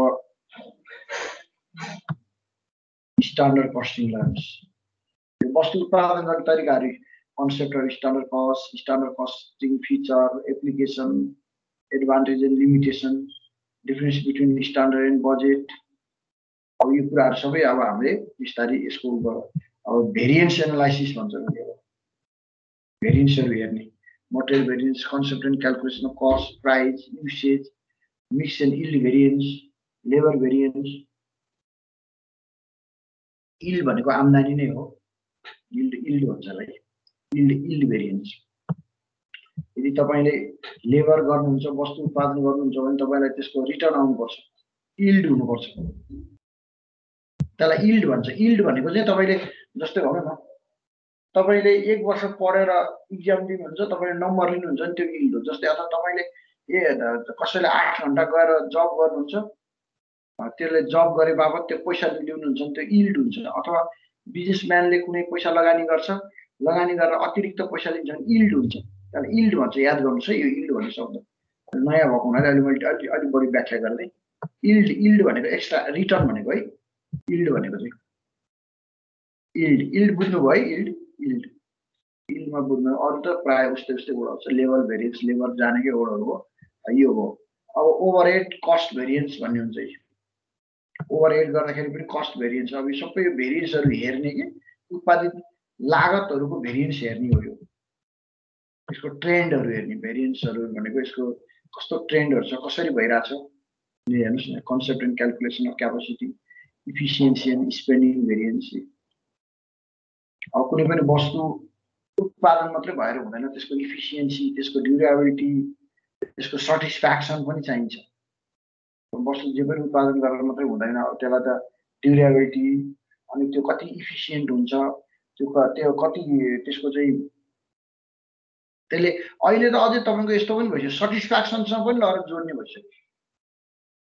वस्तु उत्पादन हुन्छ भने सुरुमा एउटा कन्ज्युमरको कल्पना हुन्छ हेर्नुस् है कन्ज्युमरको एउटा फ्यान्टासी हुन्छ कन्ज्युमरको फ्यान्टासी हुन्छ अनि त्यहाँबाट त्यो फ्यान्टासीलाई त्यसको त्यो कर्पोरेसनले कम्पनीले अर्गनाइजेसनले त्यसलाई रिसर्च गरेर लिएर गएर त्यही अनुसार वस्तु बनाउँछ अनि बनाएर अनि त्यो वस्तु फेरि कस्टमरकोमा आइपुग्छ अनि त्यसले प्रयोग गर्दा त्यो कति सटिस्फाइड भयो त्यो बेलासम्म पनि हेर्नुपर्ने हुन्छ। जस्तै एप्पलको आइफोन हेर्नु न आइफोनले आज संसार हेर्नुस् त एप्पलको के अरे चाहिँ आइफोनको हेर्नुस् न तपाईको चाहिँ स्टिभ जब्स नाम सुन्नुभयो होला उहाँ हिज पास्ट हो है उहाँ पहिला विरक्तेर तपाईको चाहिँ इन्डियातिर ध्यान गर्न आउनु भएको अरे अमेरिकाबाट अनि उहाँले के गर्नुभयो मैले अब ध्यान गरेर चाहिँ भएन बरु यो कन्ज्युमरहरूले चाहिँ के चाहँदो रहेछन् त भन्दाखेरि भर्खर मोबाइलको रिभोल्युसन भइरहेको थियो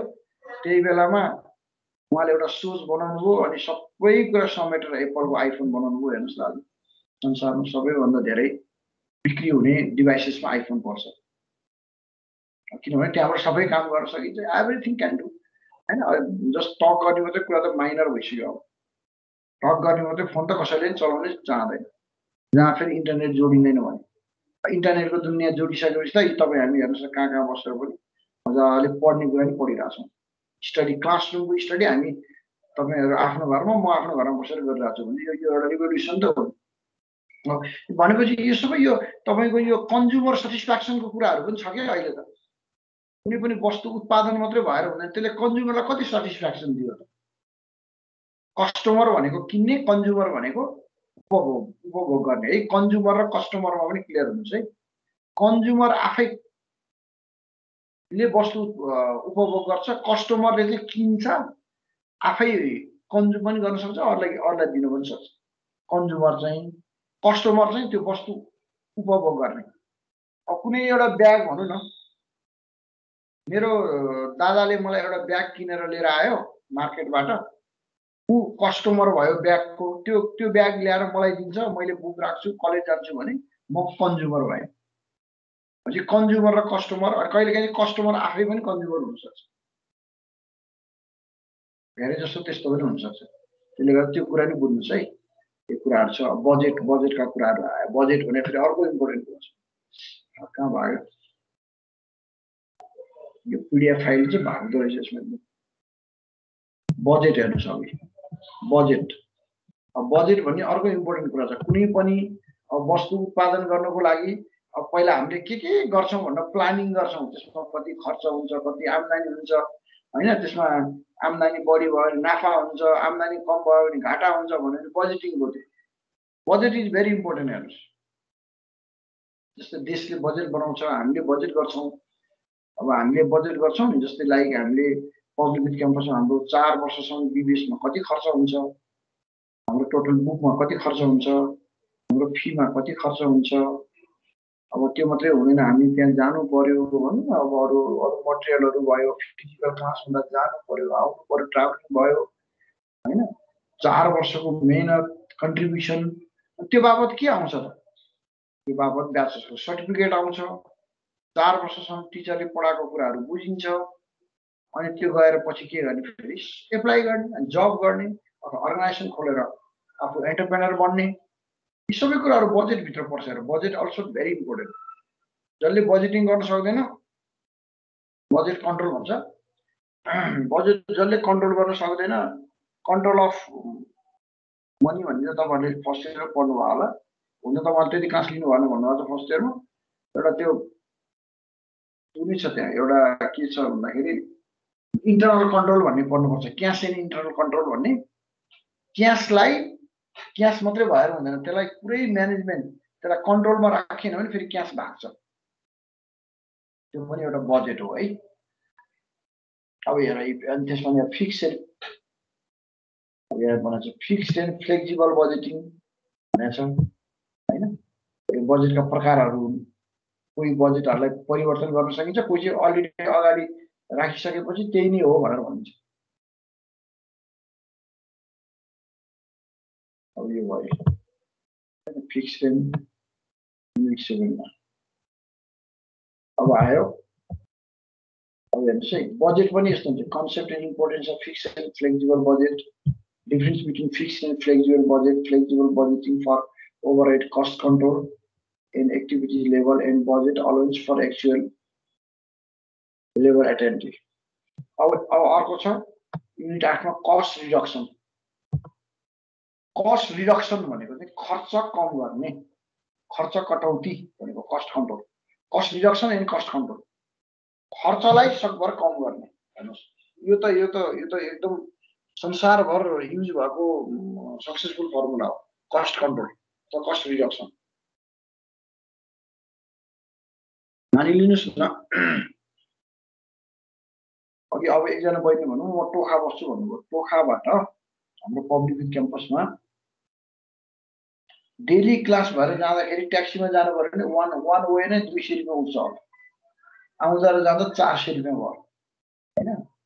अनि 400 रुपैयाँ तपाईले तिर्नुहुन्छ 1 महिनासम्म तपाईको 400 को दरले त कति हुन्छ तपाईको भन्नु 2500 को 100 जने 10000 रुपैयाँ तपाईको त ट्याक्सी खर्च जान्छ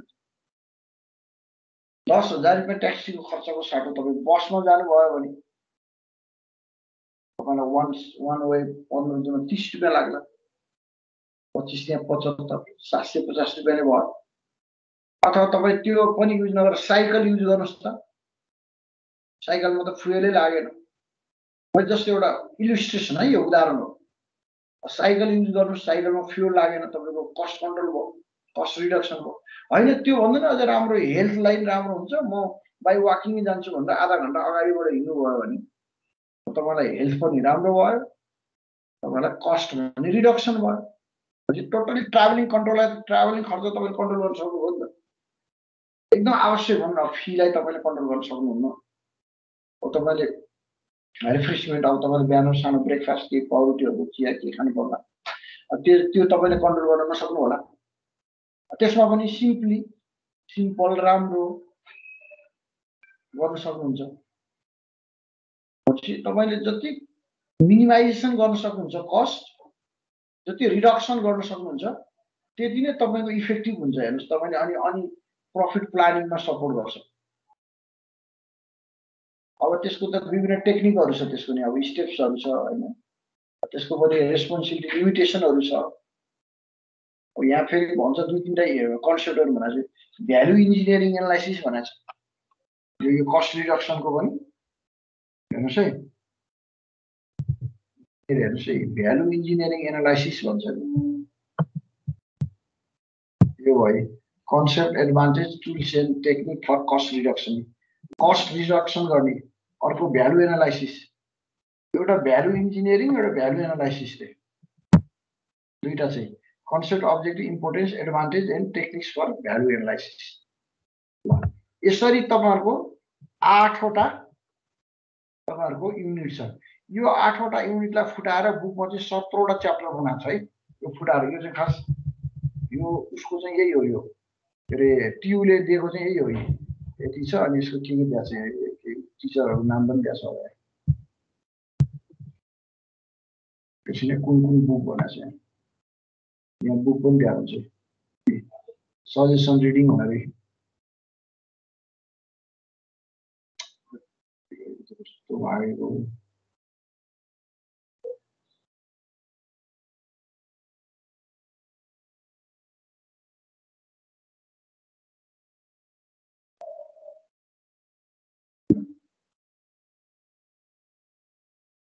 organization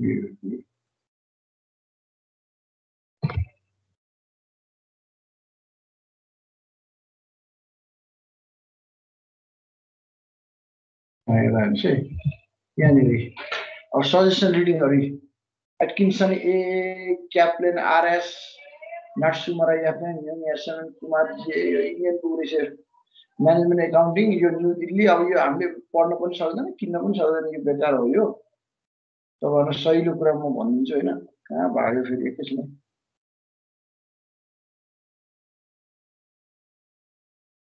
पीडीएफ फाइल यसरी भाग्न पर्ने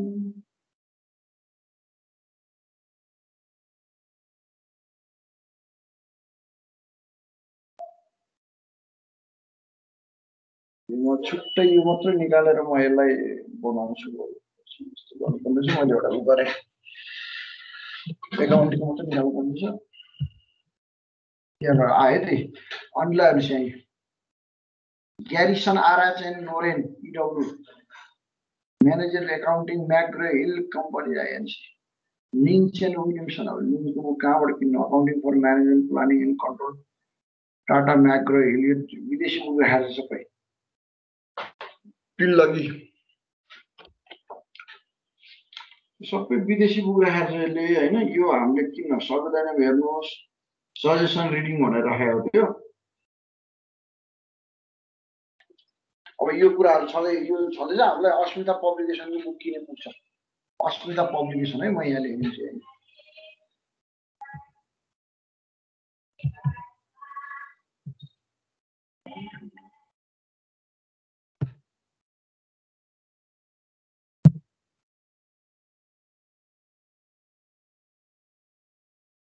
अस्मिता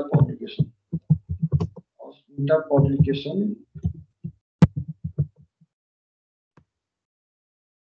new syllabus second year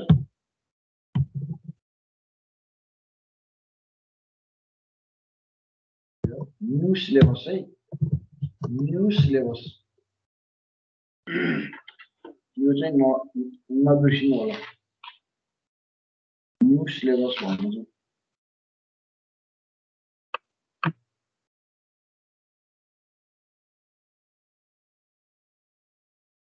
new syllabus 2021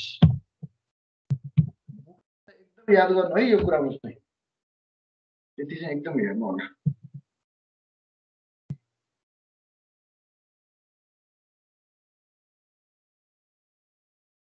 हाम्रो चाहिने चाहिँ यही हो यसमा नेपाली र इङ्ग्लिस मिडियम चाहिँ जुन किने पनि हुन्छ तपाईहरुलाई जुन सही लाग्छ त्यो किन्नुस् आइदर नेपाली अर इङ्ग्लिस यो नेपाली पनि छ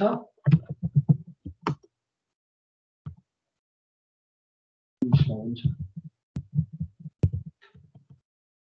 MGLISS इङ्ग्लिस यसको दुईटैको थ्योरी र प्र्याक्टिकल एउटै हो खाली यसको थ्योरी नेपालीमा छ थ्योरी मात्रै फरक हो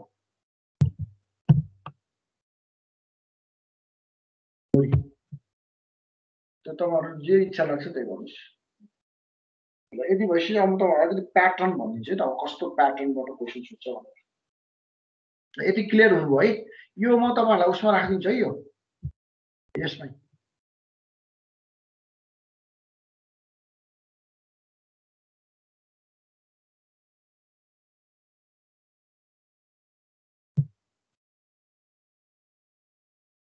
यो म तपाईहरुलाई उसमा राखिदिन्छु ल यो के रे यहाँ फाइल्स थाहा छ है तपाईहरुलाई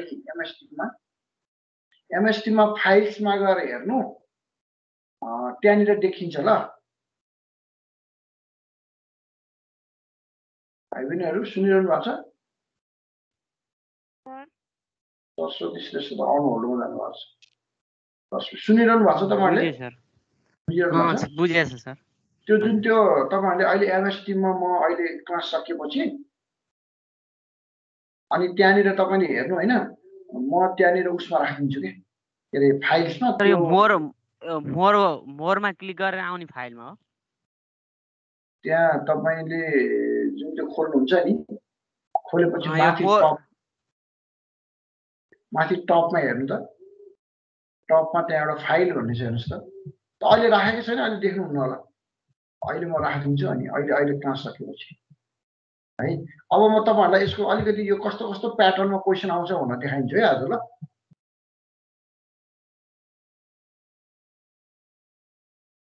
तपाईलाई प्याटर्न चाहिँ यो फर्स्ट इयरकै प्याटर्न हो अब हेर्नुस् तपाईलाई जब 3 वटा आउँछ एउटा तपाईहरुको कस्तो हुन्छ भन्दाखेरि तपाईलाई फर्स्ट इयरमा जस्तो क्वेशन आयो त्यस्तै हुन्छ हेर्नुस् तपाईलाई सुरुमा के हुन्छ भने तपाईहरुको पनि ब्रिफ क्वेशन आन्सर भन्ने हुन्छ हेर्नुस् है अब यहाँ हेर्नुस् है क्वेशनको प्याटर्न हेर्नुस् है question new syllabus question pattern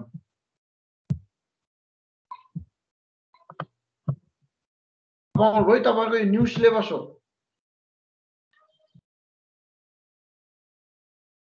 new syllabus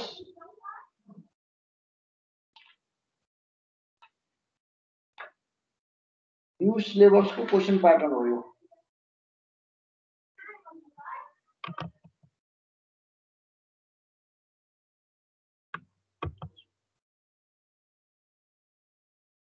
बस 2021 question pattern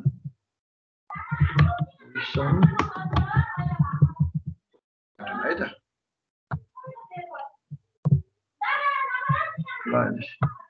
new syllabus question pattern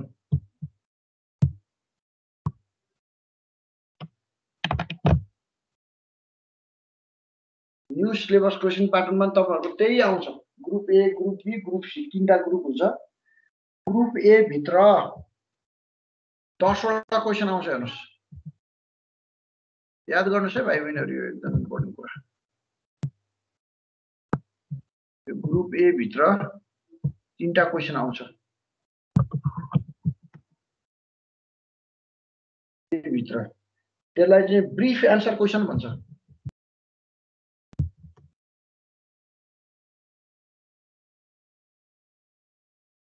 answer questions question चाहिँ कस्तो हुन्छ भने तपाईको 10 वटा हुन्छ,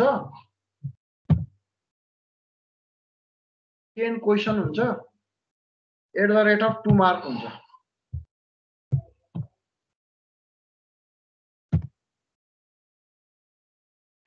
attempt all questions, यसको चाहिँ सबै क्वेशन गर्नुपर्छ।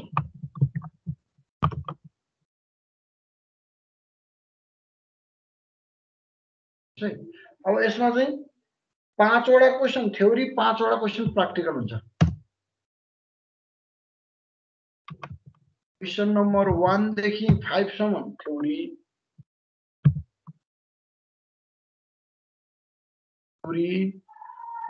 क्वेशन नम्बर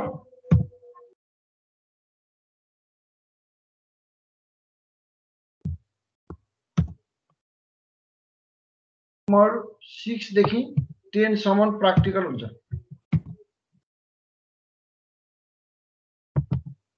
प्र्याक्टिकल हुन्छ लाग्छ। ग्रुप ए मा नो चोइस, जम्मा 2 मार्क को क्वेशन हुन्छ।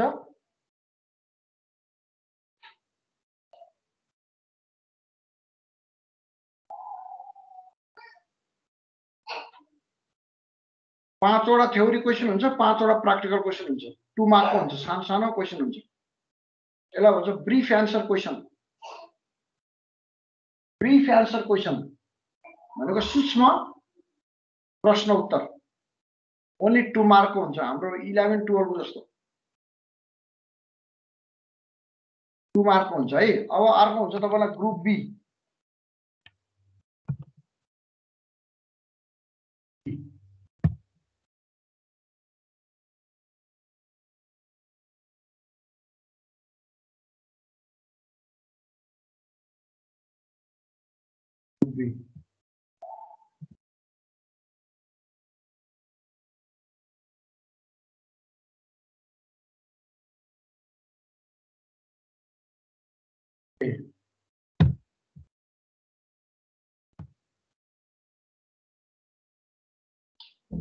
अब ग्रुप बी मा चाहिँ तपाईलाई कस्तो हुन्छ भन्दाखेरि ग्रुप बी मा चाहिँ सर्ट आन्सर क्वेशन हुन्छ। Short answer question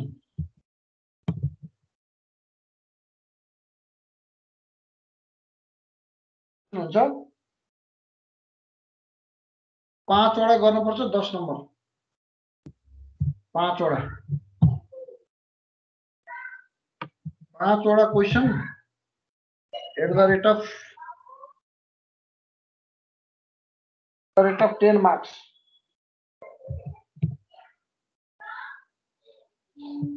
10 marks is equal two 50।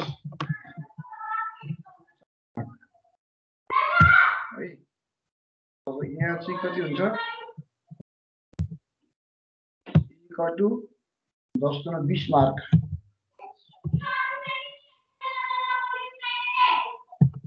हुन्छ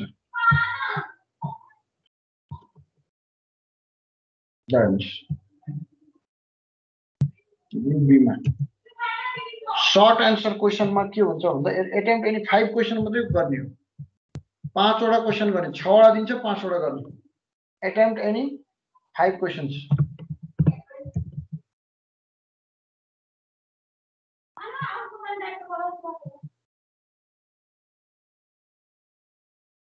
attempt any 5 question।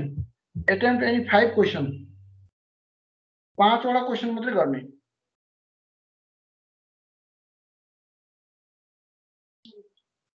attempt any 5 question, 5 वटा क्वेशन मात्रै गर्ने यसबाट।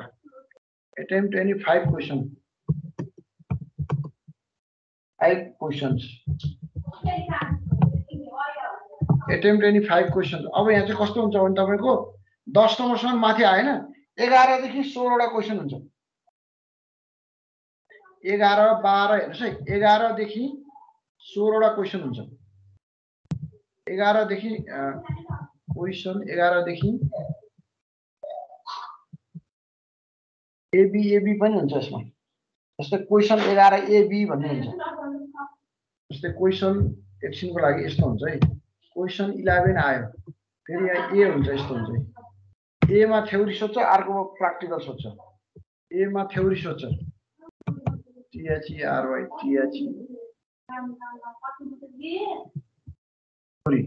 जस्तै थ्योरी तिम्रो 5 मार्कको सोध्छ न चाहिँ 10 मार्कको क्वेशन हो नि त 5 मार्कको सोध्छ 5 मार्क हुन्छ अनि अर्को बी मा हुन्छ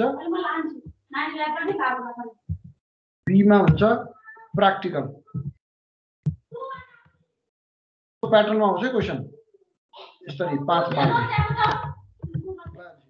यसरी 5 5 10 मार्क्स हुन्छ 5 5 10 मार्क्स हुन्छ 11 12 अब जस्तै अब 12 मा गएर क्वेशन फुल क्वेशन आउन सक्छ त्यो पनि ए र बी हुन्छ 12 मा पनि ए र बी हुन्छ क्वेशन 12 हेर्नुस् है क्वेशन 12 मा यहाँ पनि ए र बी हुन्छ ए मा तिम्रो चाहिँ थ्योरी सोध्छ बी मा यहाँ पनि थ्योरी 5 मार्कको सोध्छ बी मा प्र्याक्टिकल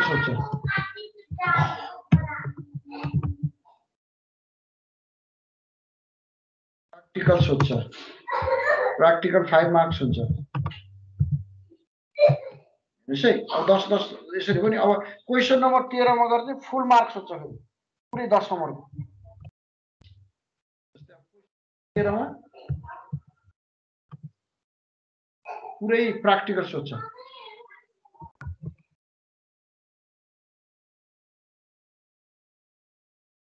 प्र्याक्टिकल 10 मार्क्स सोध्छ यसरी आउँछ कि क्वेशन यस्तो प्याटर्न हुन्छ क्वेशनको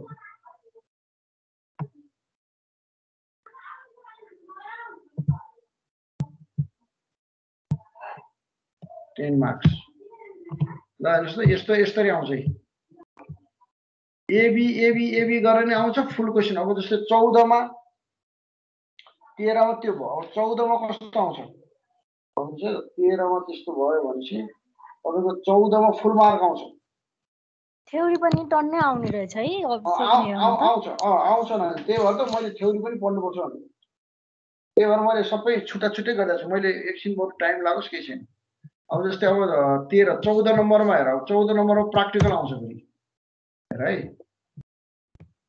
नम्बरमा प्र्याक्टिकल आउँछ 14 नम्बरमा प्र्याक्टिकल आउँछ अनि 16 वटा क्वेशन हुन्छ के टोटल 6 वटा क्वेशन हुन्छ के यसरी 14 लेखेको कहाँ पर्दैन 14 नम्बरमा अब तिम्रो के आउँछ भन्दा फुल प्र्याक्टिकल आउँछ फेरि यसमा पनि 10 नम्बरकै है त प्र्याक्टिकल 10 नम्बर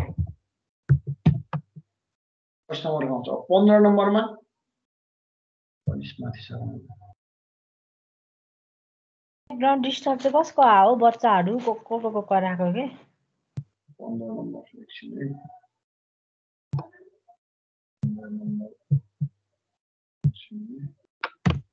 क्वेशन नम्बर 14 भयो अब क्वेशन नम्बर 15 मा हेर्नुस् क्वेशन नम्बर 15 पनि पुरै आउँछ है ल हेर्नुस् अब हेर्नुस् यसको ट्रेन्ड हेर्नुस् है क्वेशन नम्बर 15 पनि प्र्याक्टिकल आउँछ 15 पनि प्र्याक्टिकल आउँछ यो पनि 10 मार्क हुन्छ 16 मा फेरि एउटा क्वेशन चाहिँ के आउँछ उ आउँछ तपाईको एउटा क्वेशन चाहिँ तपाईलाई पुरै उ आउँछ 16 नम्बरमा चाहिँ तपाईलाई थ्योरी आउँछ अब क्वेशन नम्बर 16 मा तपाईलाई के आउँछ पुरै थ्योरी आउँछ यो चाहिँ पुरै question theory THEORY theory 10 number theory 10 number आउँछ थ्योरी 10 नम्बर आउँछ 10 नम्बरको पुरै थ्योरी आउँछ सर फर्स्ट इयरको जस्तै नै हो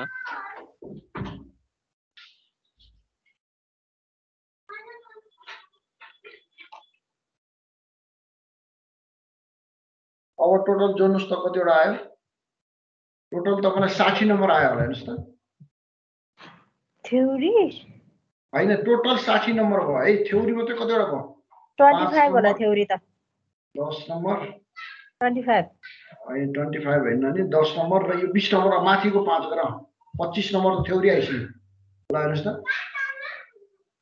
हैन यही हेर्नुस् प्याटर्न हेर्नुस् है को कराको हो बे यहाँ थ्योरी हेर्नुस् है थ्योरी 25 नम्बर आयो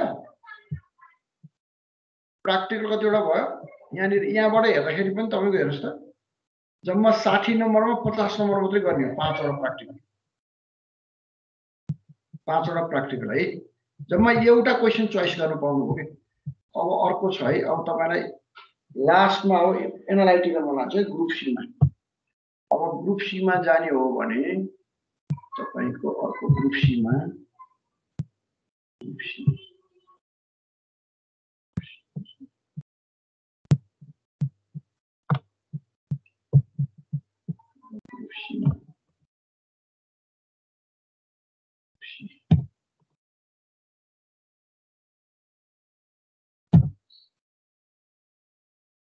long question answer आउँछ ग्रुप सी मा चाहिँ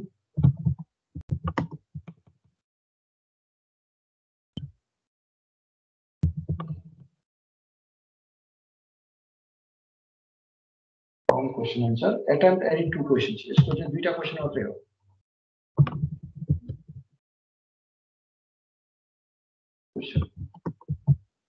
attempt any two questions है two questions यसको चाहिँ कति हुन्छ भने 2/15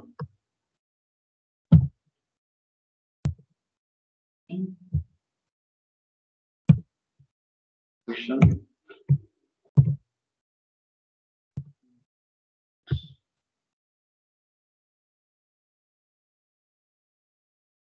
तो 30 मार्क भयो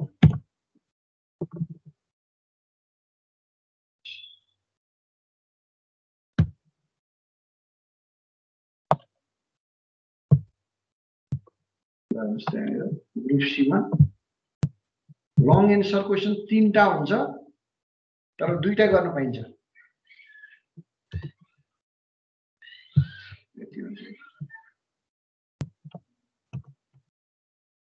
अब तपाईलाई अहिले त्यहाँ 16 सम्म पेज है 17 नम्बरमा फुल क्वेशन दिन्छ 17 नम्बरमा तपाईलाई पुरै प्र्याक्टिकल क्वेशन हुन्छ नम्बरमा प्र्याक्टिकल हुन्छ प्र्याक्टिकल 15 नम्बरको 15 मार्क्स है 15 marks 15 marks question number 18 question number 18 मा पनि तपाईलाई फुल मार्क्स को क्वेशन हुन्छ क्वेशन नम्बर 18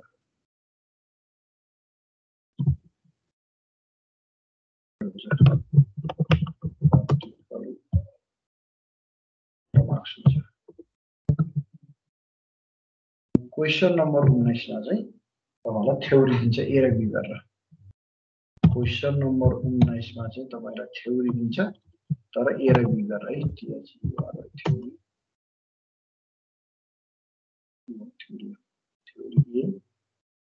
थ्योरी ए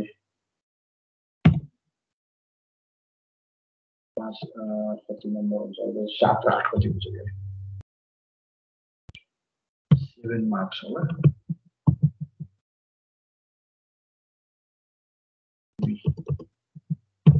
8 मार्क्स तपाई आफै छुटाउनुस् कतिवटा प्र्याक्टिकल दियो कतिवटा थ्योरी दियो टोटल तपाईको 30 मार्कमा तपाईले चोइसेस भयो प्र्याक्टिकल दुईटा गरेर 30 मार्क गर्न नि पाउनुभयो प्र्याक्टिकल एउटा गरेर एउटा थ्योरी गर्न नि पाउनुभयो तर थ्योरी गर्दाखेरि छोड्न पाइदैन फेरि 19 नम्बरदेखि ए गरेपछि बी नि गर्नुपर्छ भनेपछि मोरओभर तपाईको 45 नम्बरको हिसाब त तपाईले हैन उता कति गर्नु भएको थियो थ्योरी 25 नम्बर 25 र 25 25 र 15 कति भयो 32 40 32 40 नम्बरको त तपाईले थ्योरी गर्नुपर्ने छ दुईटै थ्योरी है यो 19 को हेर्नुस् त टोटल अघिको म देखाउँछु है थ्योरी हिसाब गरिदिनु तर यसमा उ पनि छ नि त 15 मार्क्सको चाहिँ थ्योरी गर्दिन भन्दा नि त्यति चाहिँ गर्नै पर्ने हुन्छ है 15 यस्तो हो टोटल तिम्रो जम्मा 100 मार्कमा टोटल हिसाब गर्दै आयो भन न 60 र 30 कति 90 र 20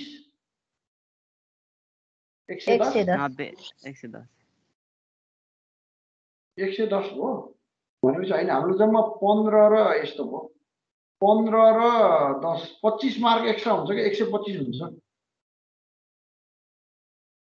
125 मार्कको त हामीलाई उ आयो नि त टोटल 125 मार्क हो नि त हामीलाई फुल मार्क त यसको त 100 हो नि त फुल मार्क तर क्वेसन 125 मार्कको सोध्यो नि त तिमीलाई एउटा क्वेसन यहाँबाट एउटा क्वेसन ग्रुप बीबाट 10 नम्बर यहाँबाट 25 नम्बर त तिम्रो चोइस हो नि त थ्योरी हेर्दिन भन्दा नि 15 मार्क्सको चाहिँ गर्नै पर्छ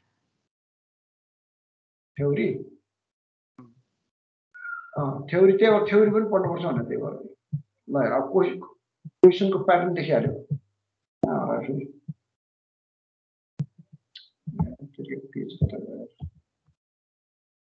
2 मार्क्स वाला 5 वटा गर्नु पर्यो अनि 2 मार्क्स वाला 5 वटा गर्नै पर्यो त्यो त कम्पल्सरी गर्नै पर्यो हैन गर्नै पर्यो अनि तल पनि 10 मार्क्सको त एउटा दुईटा गरे नि एउटा गरे नि गर्नै परेको अनि तलको चाहिँ क्वेसन सीमा चाहिँ चोइस हो के तिमीलाई क्वेसन सीमा चाहिँ थ्योरी गर्न नि पाइयो नगर्न नि पाइयो 15 नम्बर चाहिँ 15 मार्क्स थ्योरी चाहिँ गर्नै पर्छ एनी हाउ तल पास नम्बर यो नै त्यो नै देखिएन यो बोर्डै के हो आउने गर्ने हो नि एक्जाममा त त्यही त जे भए पनि 100 यहाँ हेर नि कहाँ गयो फेरि त्यही त आफूलाई आउने जति गर्ने त हो नि अब यो गर्नै पर्यो भनेर भएन होइन टोटल तिमीले फर्म्याट त बुझ्नु पर्यो नि त यस्तो पनि हुन्छ भन्न खोजे जस्तै कम्पल्सरी 125 नम्बरमा 100 नम्बर गर्न पाइयो अब 100 नम्बरमा त जाना गर्ने त हो नि त्यही त त्यसले गर्दाखेरि चोइसेस भनेको मतलब थ्योरी पनि बुझ्न आवश्यक छ भन्ने कुरा चाहिँ यसले देखायो के थ्योरी पनि पढ्नु पर्दो रहेछ बुझ्न पर्छ भन्ने कुरा चाहिँ यसबाट चाहिँ पुष्टि हुन्छ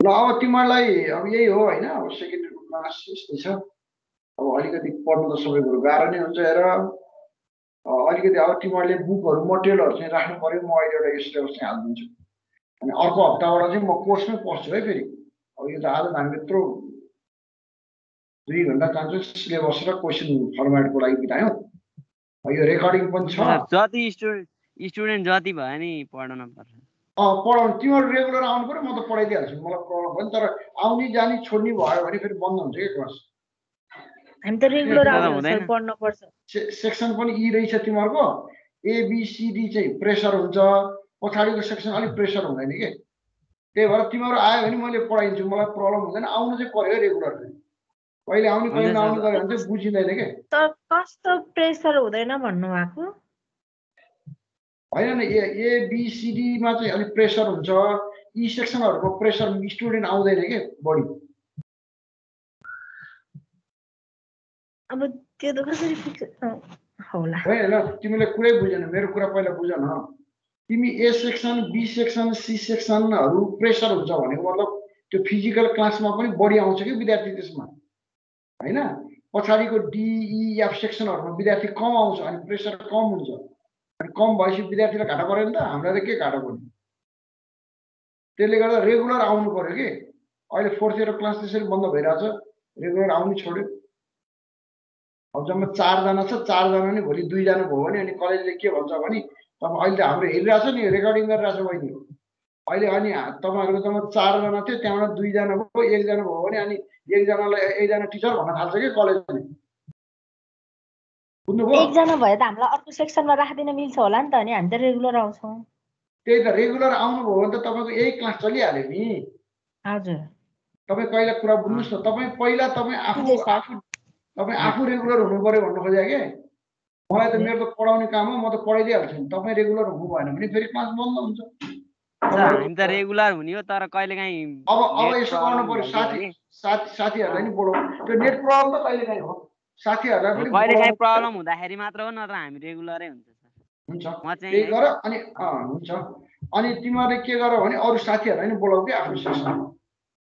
भनेको सर, साथी त खासै चिने नि छैन, ग्रुपतिर गरेछ म्यासेजहरू। तिमीले अब यसो गर न, के गर भने BBS सेकेन्ड इयर ई सेक्सन भन्ने एउटा ग्रुप बनाऊ, अनि त्यहाँ जोडिन्छ। कोही कोही त अलमल्ली हुन्छ, थाहा नै हुँदैन कसैले। अघि पनि मेसेजमा कतिजनाहरू त आएर उ गरिरहेको थियो अनि क्लास जोइन हो न भन्दाखेरि के छ र मरिलानु भन्दै थियो त।